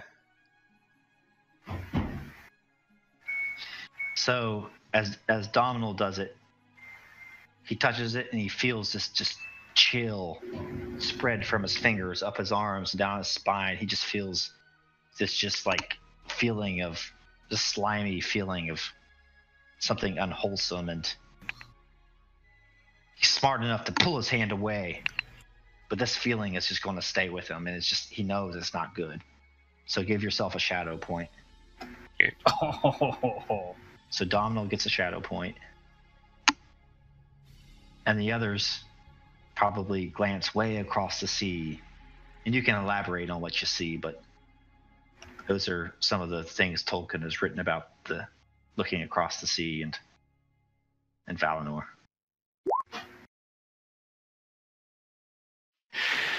Arthur just in his head, he just sees. Oh no, it's Arthur's business. What he sees, you see Arthur if anyone's watching, smiling. I guess Domhnall or other people who are done with their Palantir grabbing.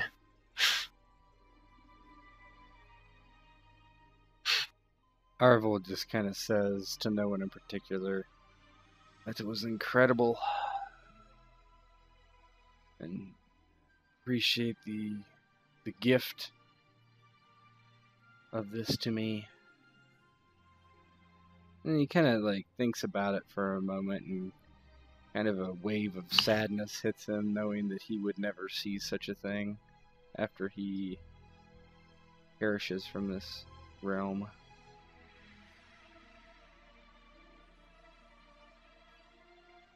Círdan kind of turns to Erevel and says, I sense that your heart is heavy, Prince of Cardolan. Know that you may never see the true West with the eyes of an elf, but know that this ideal is even within the hearts of men. It is this ideal that your sword flashes for, and that you fight for and strive against the darkness. Keep this vision with you. It will be your hope in times of need. Yes, my lord. Hudson takes a deep breath and hands it attention, essentially. All right. And after everybody's done with their Valinor bong hits, they all kind of come down from the towers, and the evening can get to go. Yeah. And if there's nothing else for you, nothing else you want more from the elves, then we'll kind of continue on with the journey. I've got no business with the elves. Although I do like that one's beard.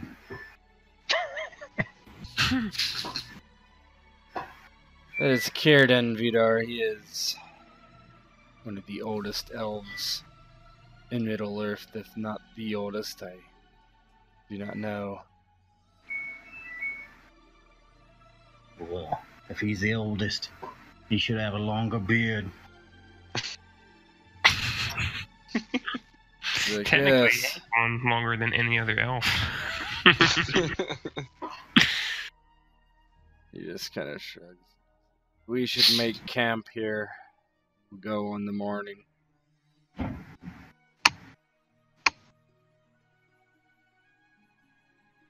I agree. And is Arthanor nearby? Mm-hmm. So he would approach Arthanor and he says, "What is your plan next? Will you be returning to Eredor, or will you be Shit. going Of back course, to that's full out Rivendell?" right here. What's that?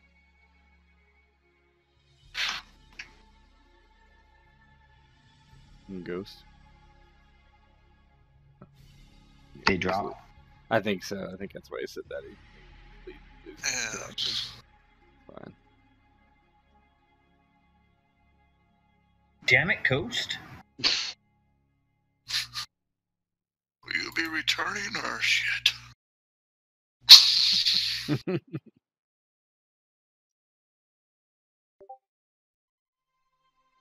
Let's just wait a second. See what I want to know what Arthanor says. Does Arthanor know what to say?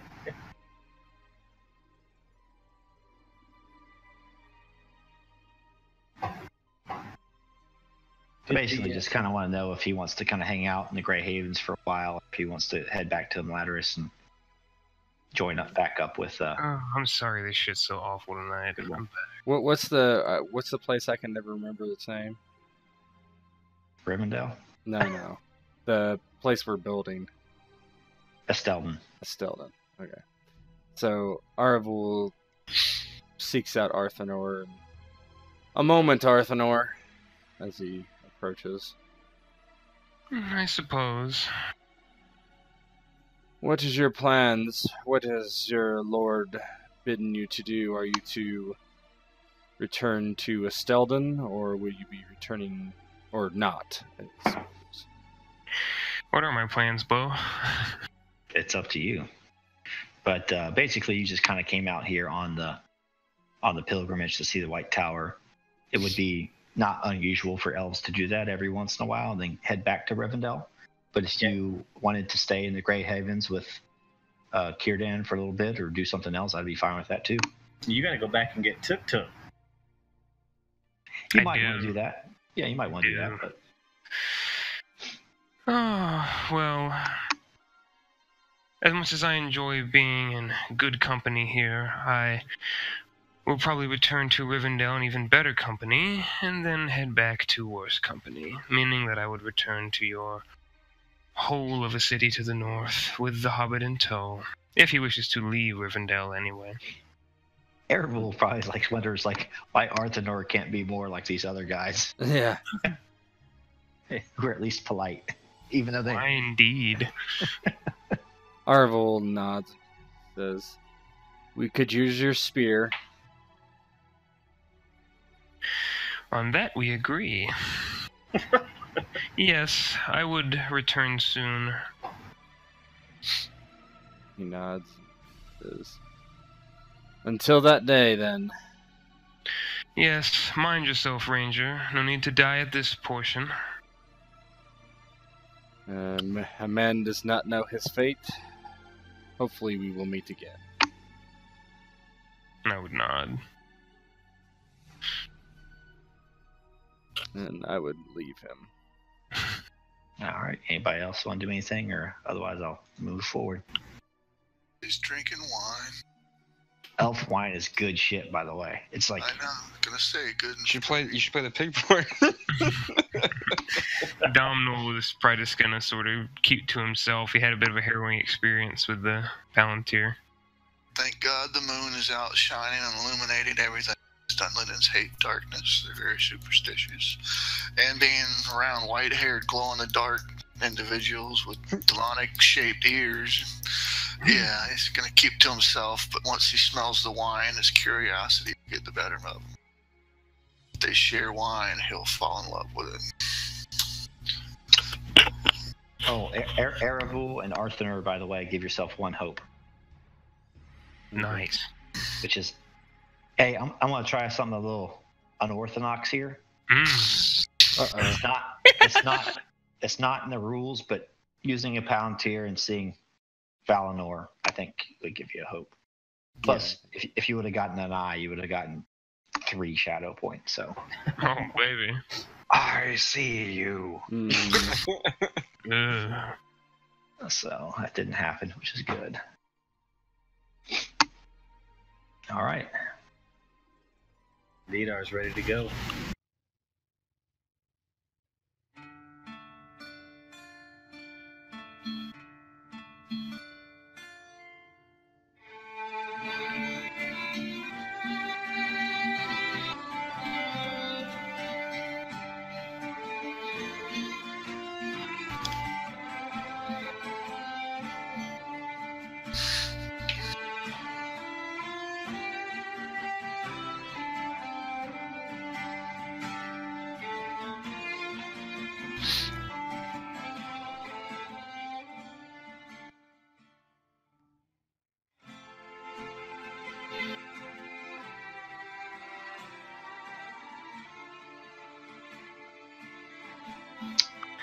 Though the most recent night may have passed in comfort and good company beneath the stars, and though your heart may have been lifted by the food and drink and song of the Eldar, you are on an urgent errand. You set off on the next morning, and with the white towers to your left, you continue west. As you do, there is a cool breeze in your face, and with it is the faint trace of salt. For on these winds, after rolling over countless blue miles of the great sea, have rose up the road from the Gulf of Luin.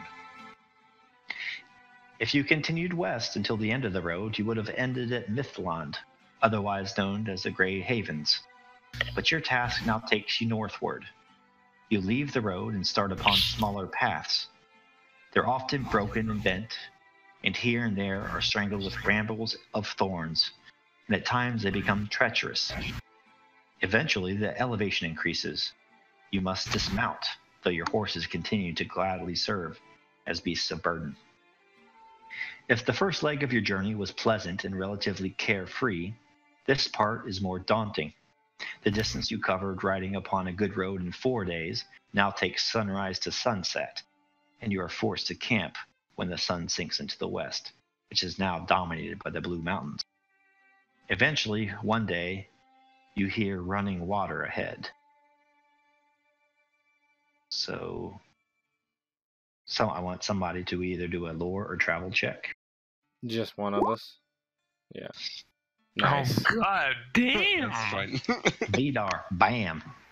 Wow. I know these roads. I know these paths. These are my people's lands. Extraordinary success. Fuck. You guys are getting... You kill it. All right. So you continue north, and as you come to the River Luin, 10, 12, 20 miles north of the Gulf,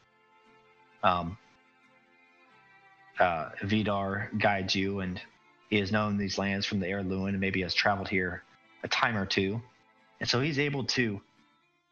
At first, he goes to his like most trustworthy ford, and he sees that the thawing of the snow has made this too high, and it would be too dangerous for the horses and you to ford there. And another one, and then like, oh, this one's a little better. And then finally upstream, he finds a good ford that's only like calf deep. And so you and all your horses are able to cross across the river without any problems. And as you do so, like the water is just super cold on your boots, and it's fresh. And so you cross the river and go about your business. Is that because of the extraordinary success? Yeah. Yeah. Otherwise, we would have been washed away. There'd be some bad things that could have happened, but fine. Yeah, Saravel leads his horse across and nods to Vidar.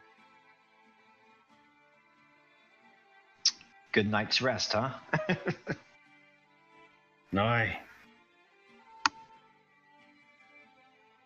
All right. So at this point, you guys need to make a second travel check. So are we all doing travel checks, or because I'm a little confused? I thought that only the guide did travel checks and everybody else did whatever their role was.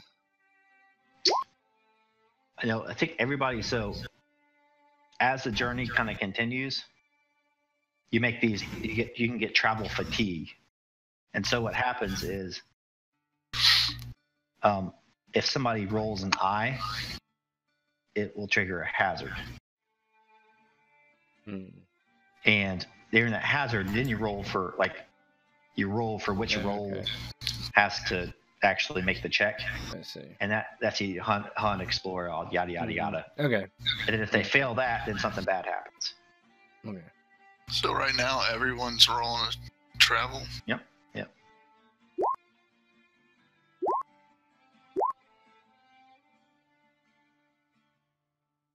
Ered passed. Now, what you could do, Ered, so Thorold passed, so he doesn't take travel fatigue. I'm energetic and hardy. That doesn't count for travel rolls. But what you can do, Tet, is you can donate your extra dice to Ian. I'll do that. So Ian, roll a d6.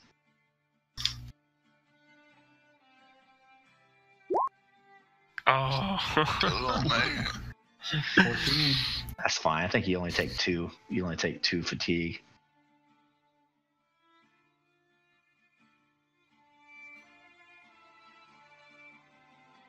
And nobody rolled an eye. Mm-mm. I got an extraordinary success, or a great success. Actually, you know what, Carol? If on these travel rolls during a journey somebody gets an extraordinary great success, they can donate that success to somebody else. So. Oh, that's right. Yeah. Yes, I will donate my success to Carol. So you guys are all good.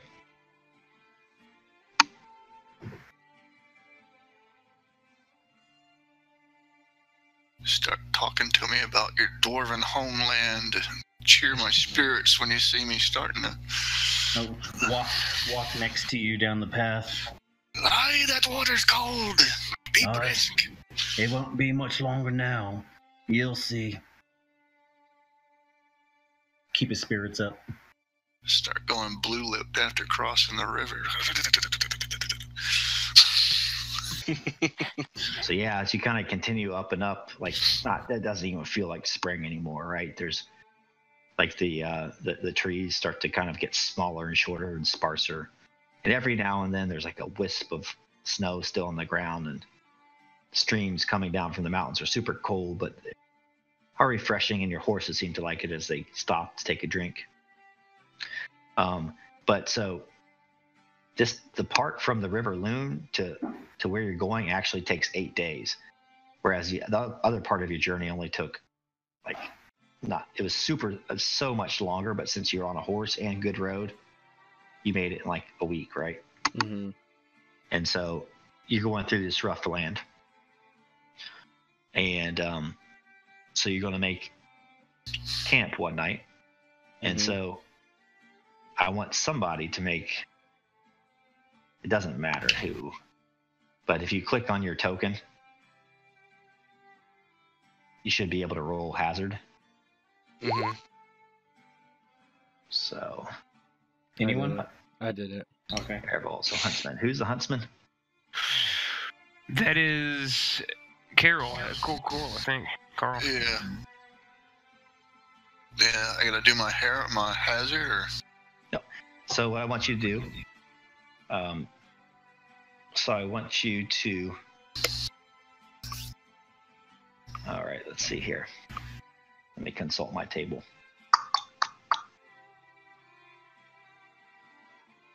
While you're doing that.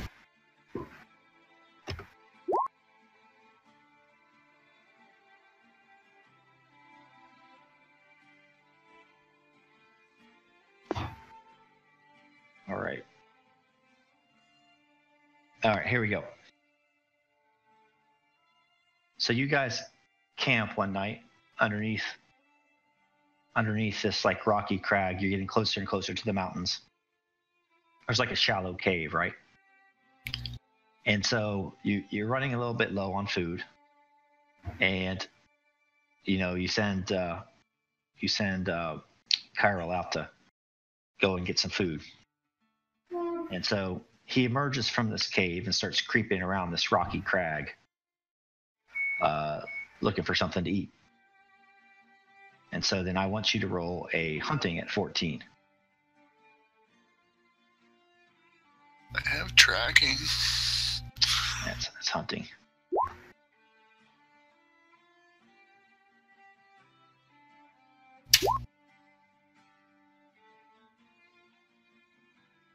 Hope or no hope?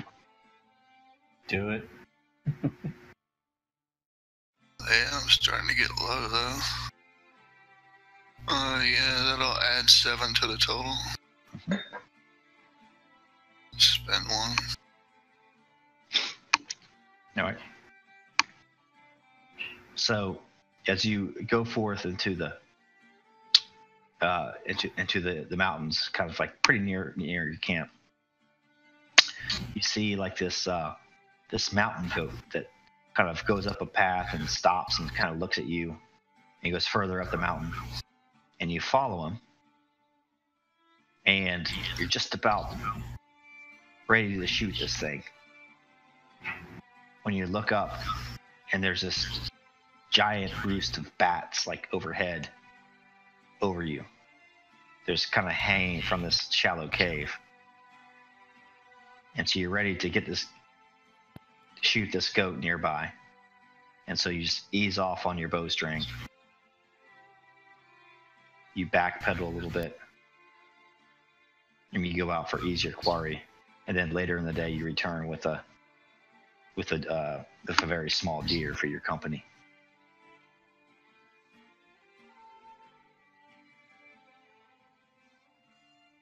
Nice. Yeah, Arvel nods and helps skin it or whatever.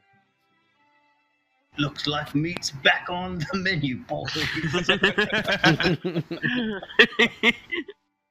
Mutton again, not mutton again.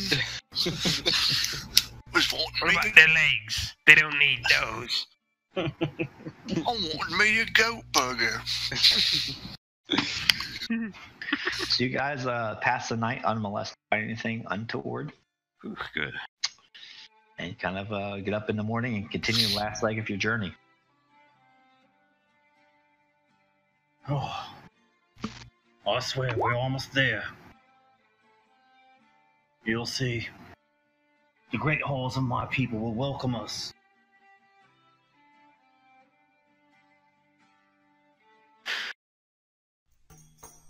That looks pretty welcoming. How many times I've heard this song? No, we don't. My main character in Lord of the Rings Online was a dwarf guardian. I played that for like 45 minutes the other day.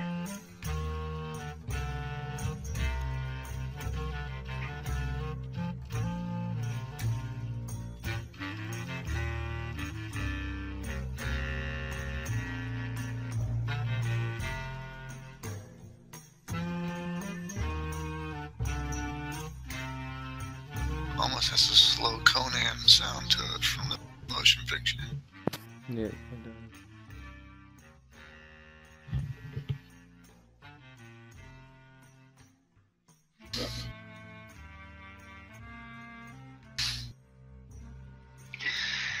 At long length, the blue mountains draw nearer, and, weary though you may be, they do appear beautiful in the midday sun. You have risen in elevation, and the temperature has dropped noticeably.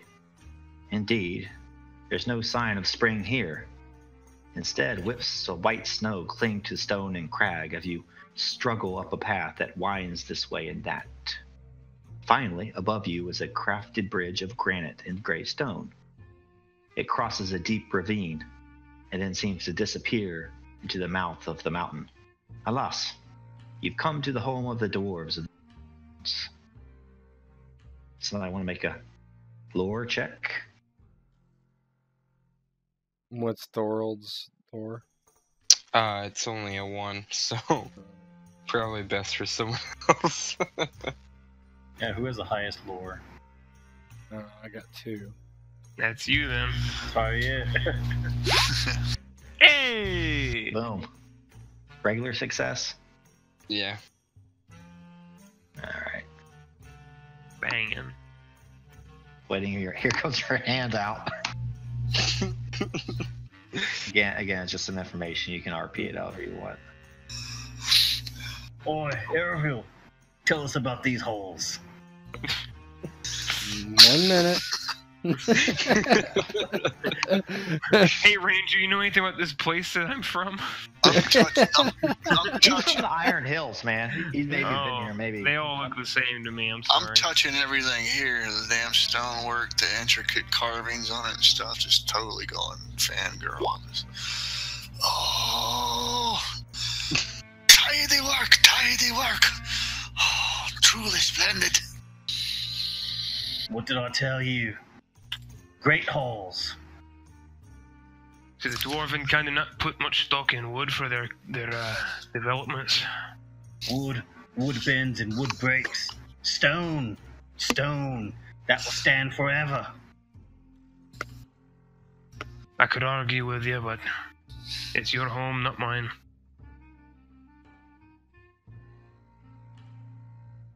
Yeah, so Arvel says, as last I remembered, the king is Thorn Oakenshield.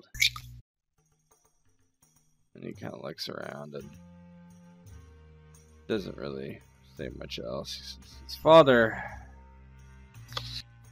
has disappeared,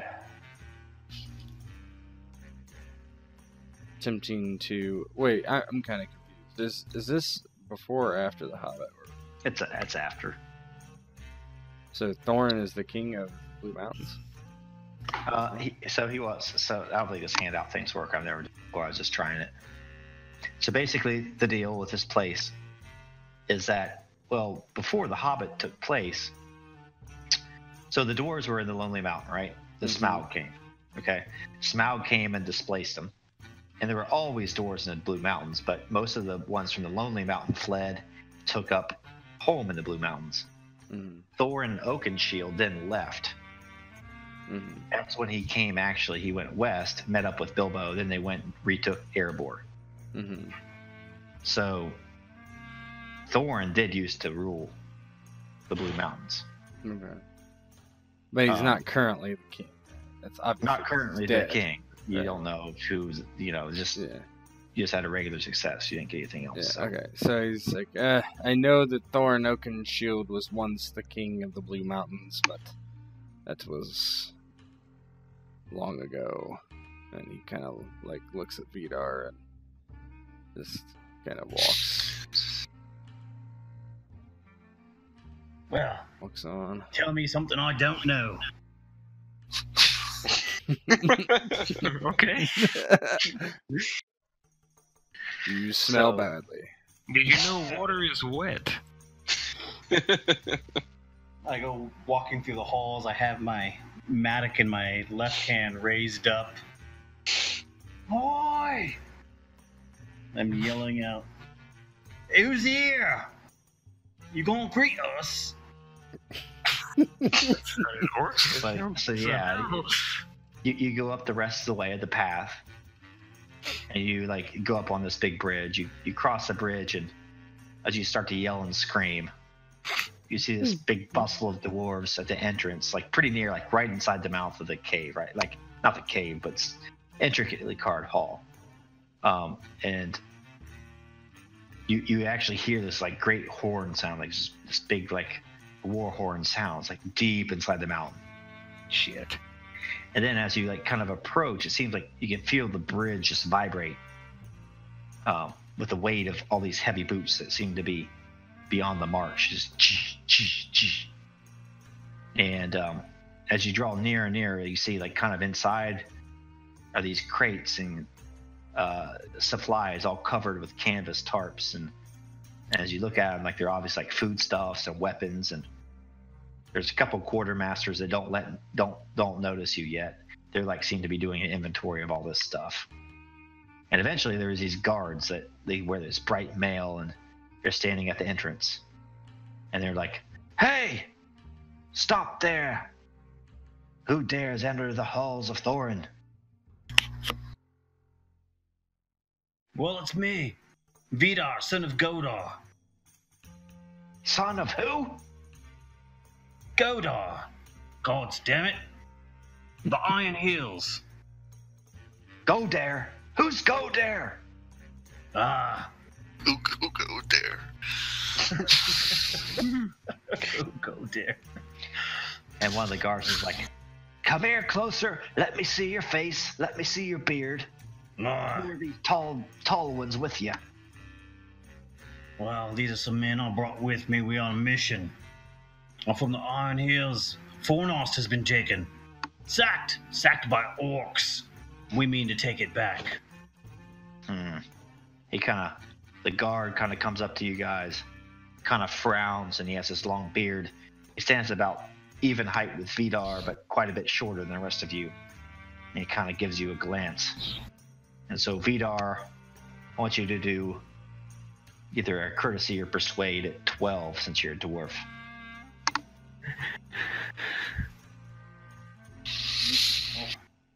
You ready to doff?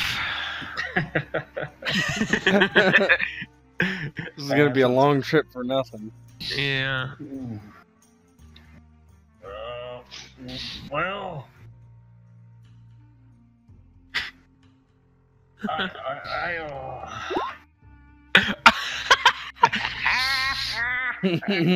but I'll hope that.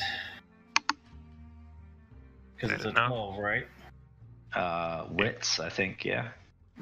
Yeah, you said 12. Yep. So that'll add 4. There you go. Okay. So he's like, "All right, tell me about your friends here." Well, the mopey looking one, he's some kind of royal blood. Yeah. He's kind of been showing us around. He's leading this group. The tall, dirty one. He's the chief of the South Northmen. They south to us, I guess. they call themselves the Northmen, but they're south of us, and they really like beavers. Then the other one there with the darker beard, I don't quite know a whole lot about him. He's a little bit on the quiet side, which I prefer. That's kind of endearing to me, that he just stay quiet and stay right where he's at. And then the one with the fiery hair, well, he can sing a tune and he can tell a story. I rather like him. He's here to help as well. And the guard says, "Stories? I like stories." I know you do. Never been a dwarf that doesn't like stories or a tune. And we've got them in spades. We need to get inside, though. We need to rally the men to our cause, but it looks like you're all planning on a war. What's going on? Planning on a war? He says, we're planning on a long journey to Erebor, the Lonely Mountain. Erebor? Are we headed back to Erebor? I don't know about you, but we are. And he says, Lord Bosco, Lord Bilfred, come here. We have some queer visitors. And then around the corner, you just see a bunch of dwarves kind of enter, and they start to like prepare their mail and stuff, and they kind of have armor that they're packing up and weapons, and they're starting to work with the foodstuffs. And two very stout dwarves approach you and give you a weighing glance.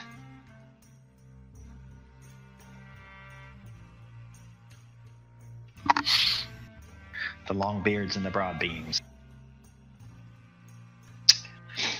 So Bosco and Bilfred come up to you guys and say, what do you do here, standing on our bridge, blocking our exits?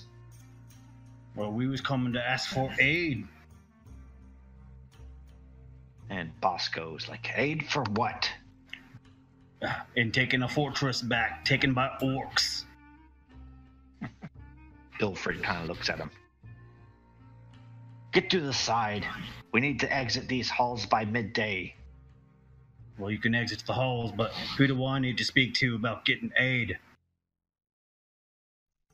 And Bosco and Bilfred say, they stand before you. The lords of this place now, the Longbeards and the Broadbeams. Thorin is long gone. Word is that he has passed from this Middle-earth. I'll rest him. I fought with Thorin. Fought in the Battle of Five Armies, I did. And Bosco says, then you will know why we need to return to our homeland. I Now understand. join us. Perhaps this man can tell us some stories on our trek, but we have many long months of the road ahead of us. Down the mountains, down the River Luin, and across the Great East Road, all the way to the Misty Mountains, across to Birkwood, and finally up to the Lonely Mountain itself. If you should join us, I suppose you'd be welcome. But as far as throwing our lot in with some unknown war, well, you'll have to find someone else. Well, I don't need all the men. If you could spare a good amount of men, we're headed that direction anyhow. It wouldn't take long. We could take back this fortress, kill them orcs. They just kind of snarl at you and start to head off. And so there's going to be another encounter. Your threshold is going to be 3. And so you guys are going to need to persuade the Longbeards and the Broadbeams to help you.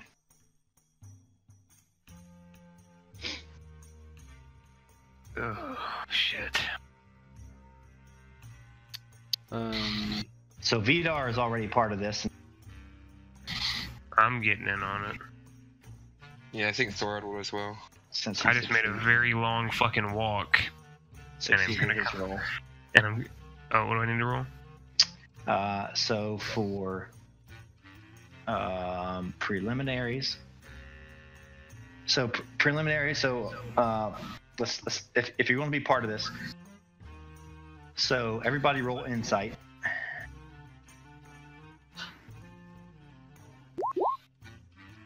Wow. Dom, hold nothing. Nothing. Oh, Erevool gets 1 extra.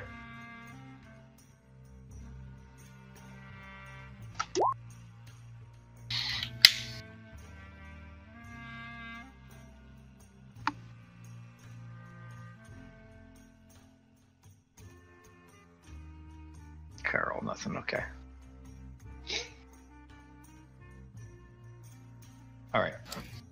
So you guys are going to need to introduce yourself to these dwarves, and the discussion will happen Ered during this entire encounter has 1 extra d6 he can throw in. He can also donate to someone else, remember? Mm-hmm. Your threshold is going to be 3. So basically, you're going to need 3 successes before 3 failures, and then maybe you'll convince him. Realize that on the way to Erebor, like this is kind of on the way, a little bit. Yeah. So it wouldn't be too far out of the way. And that's what I just told him too. So Yeah. going that same way. Yeah. Well, like Vidar go first or whatever, since he's the dwarf. Vidar is going to attempt to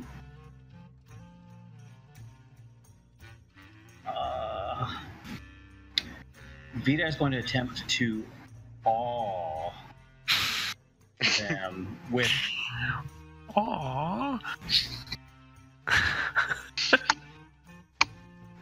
with the promises of riches. Uh-oh. It's kind of not what awe is. Who's got money? Well, as I reveal my treasure, Gonna give him the bell. Oh! All right, I'll allow that. and I'm hoping that treasure gives me some kind of bonus here. I said, whoa. Well, there's treasure to be had if you haven't heard. And if you haven't heard, let me show you. I found this on my travels there, and there's plenty more. And I flash the belt, kind of pull it off, and I hold it up in my hand, my other hand that's not holding my mattock, and I show them, look, gaze upon this. It is of our people. Look at the runes. Don't you want to send men there to fight? Fight for our treasure, fight to get rid of these orcs, our mortal enemies. All right, I dropped the TN to 12 for that.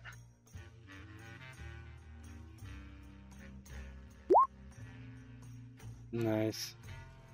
Oh, That actually counts as 2. That's 2 successes. wow. So Bilfred's like, I've never seen anything like this. Where did you find it? I found it near the place where we need to go, where those oaks were. Now looks to Bosco, just nudges him. I think we need to go there. Bosco's like, I'm not quite convinced yet. I don't want to throw these dwarves' lives away in some bloody war that we aren't part of. Let's go to Erebor, live out our days in peace. Peace? Arvel asks. Steps forward and says, I never knew a dwarf to run from a fight. And Some fights are not ours to fight. this fight is the fight every free person of Middle-earth will need to fight, either now or later. When the fight comes to your doors, which it will, as it has mine, you will see. But let me tell you the story of bravery.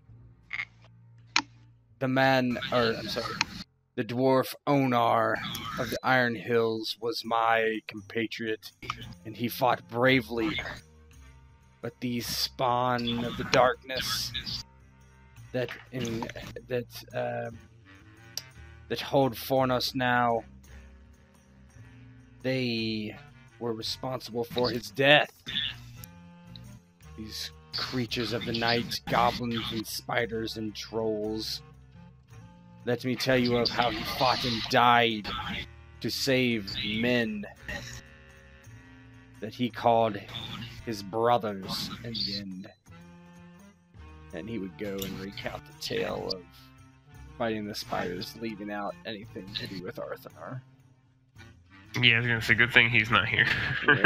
Yeah. And so I'm trying to use Inspire here. I'd lower your TN for that too, because I forgot about Onar, and they would be persuaded by a tale of a dwarf's valor, you know. Yeah, That's what I was So hoping. 12. A dwarf's valor and treasure. Hit him in their weak spots. Of course. As anticipated. That's why I love this system. It couldn't be any fucking thing else. You could have bet your fucking house on it after all that. And your eye awareness rises to 12. Yeah, boy. That's number 7 tonight. It's the first one I've rolled too. I've rolled pretty well this session. And Except when Bosco we need says, "Then, Aravul, you have made my point for me. Dwarves died, and more dwarves will die if we continue on the path you suggest. Nay, we will cross the mountains to the Lonely Mountain, and there we will live out our days in riches. The men of Vale, Colorado. Men of Dale. Men of Dale. Men of Vale. With the men of Dale and trade with them, and both of our peoples will become prosperous. I do not think we will deviate from the road. I do not wish more of my brothers slain." At the mention of the men of Dale, Thorold would pipe up and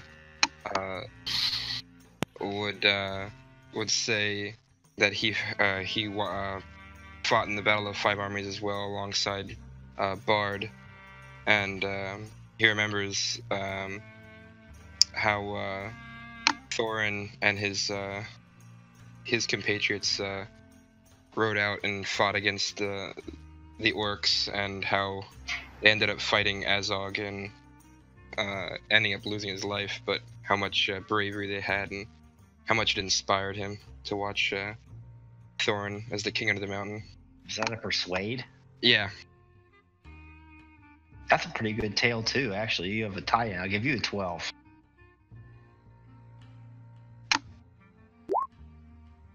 Oof.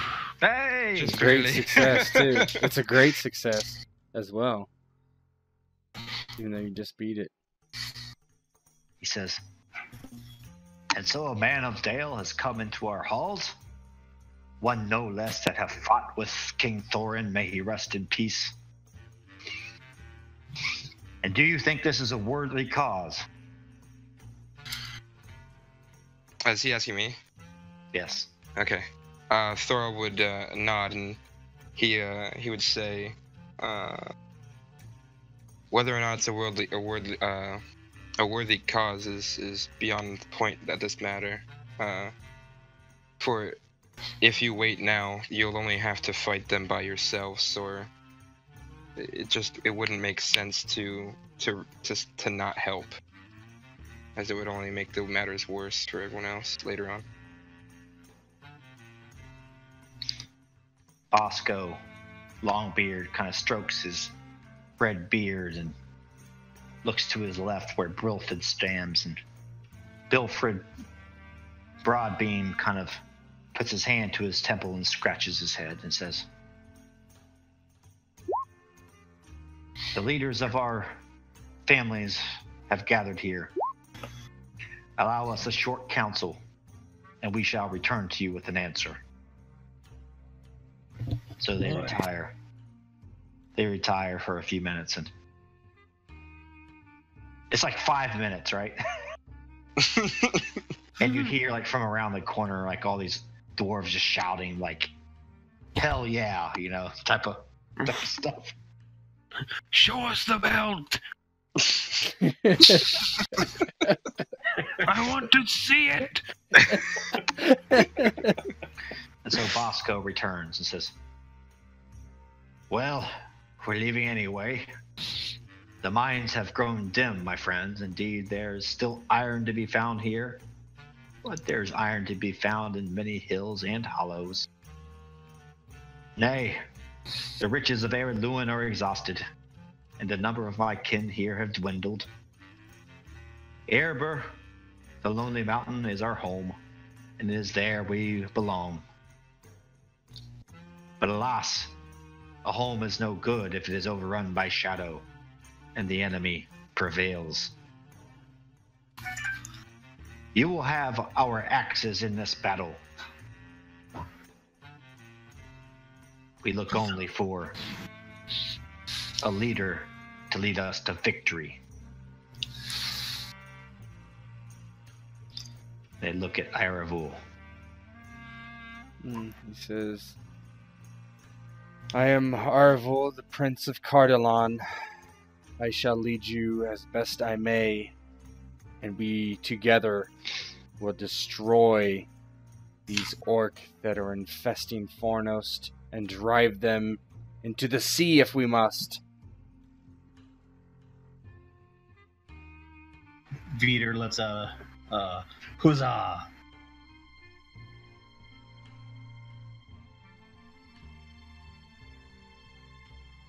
Arvul says, together the free peoples of Middle-earth will come together again and drive back the shadow. Vidar elbows Carl. Boy, what'd I tell you? Aye, lad, it be true, it seems. This is good times indeed. Oh, I told you my kin would help.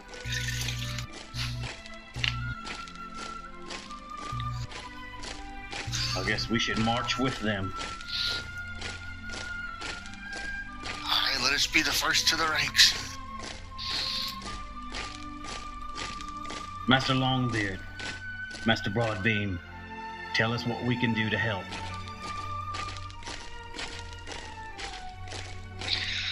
He says, fight by our side. He says,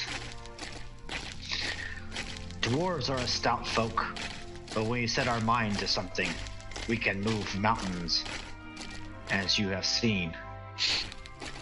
And as the scene ends, there's legion upon legions of dwarves exiting Ered Luin, marching over this granite bridge. On we go! Longbeards, Broadbeams, dwarves of Ered Luin, to war!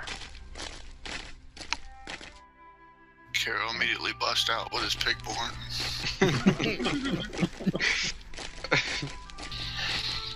And that's it. Nice. That was a good one. Our world's about to break.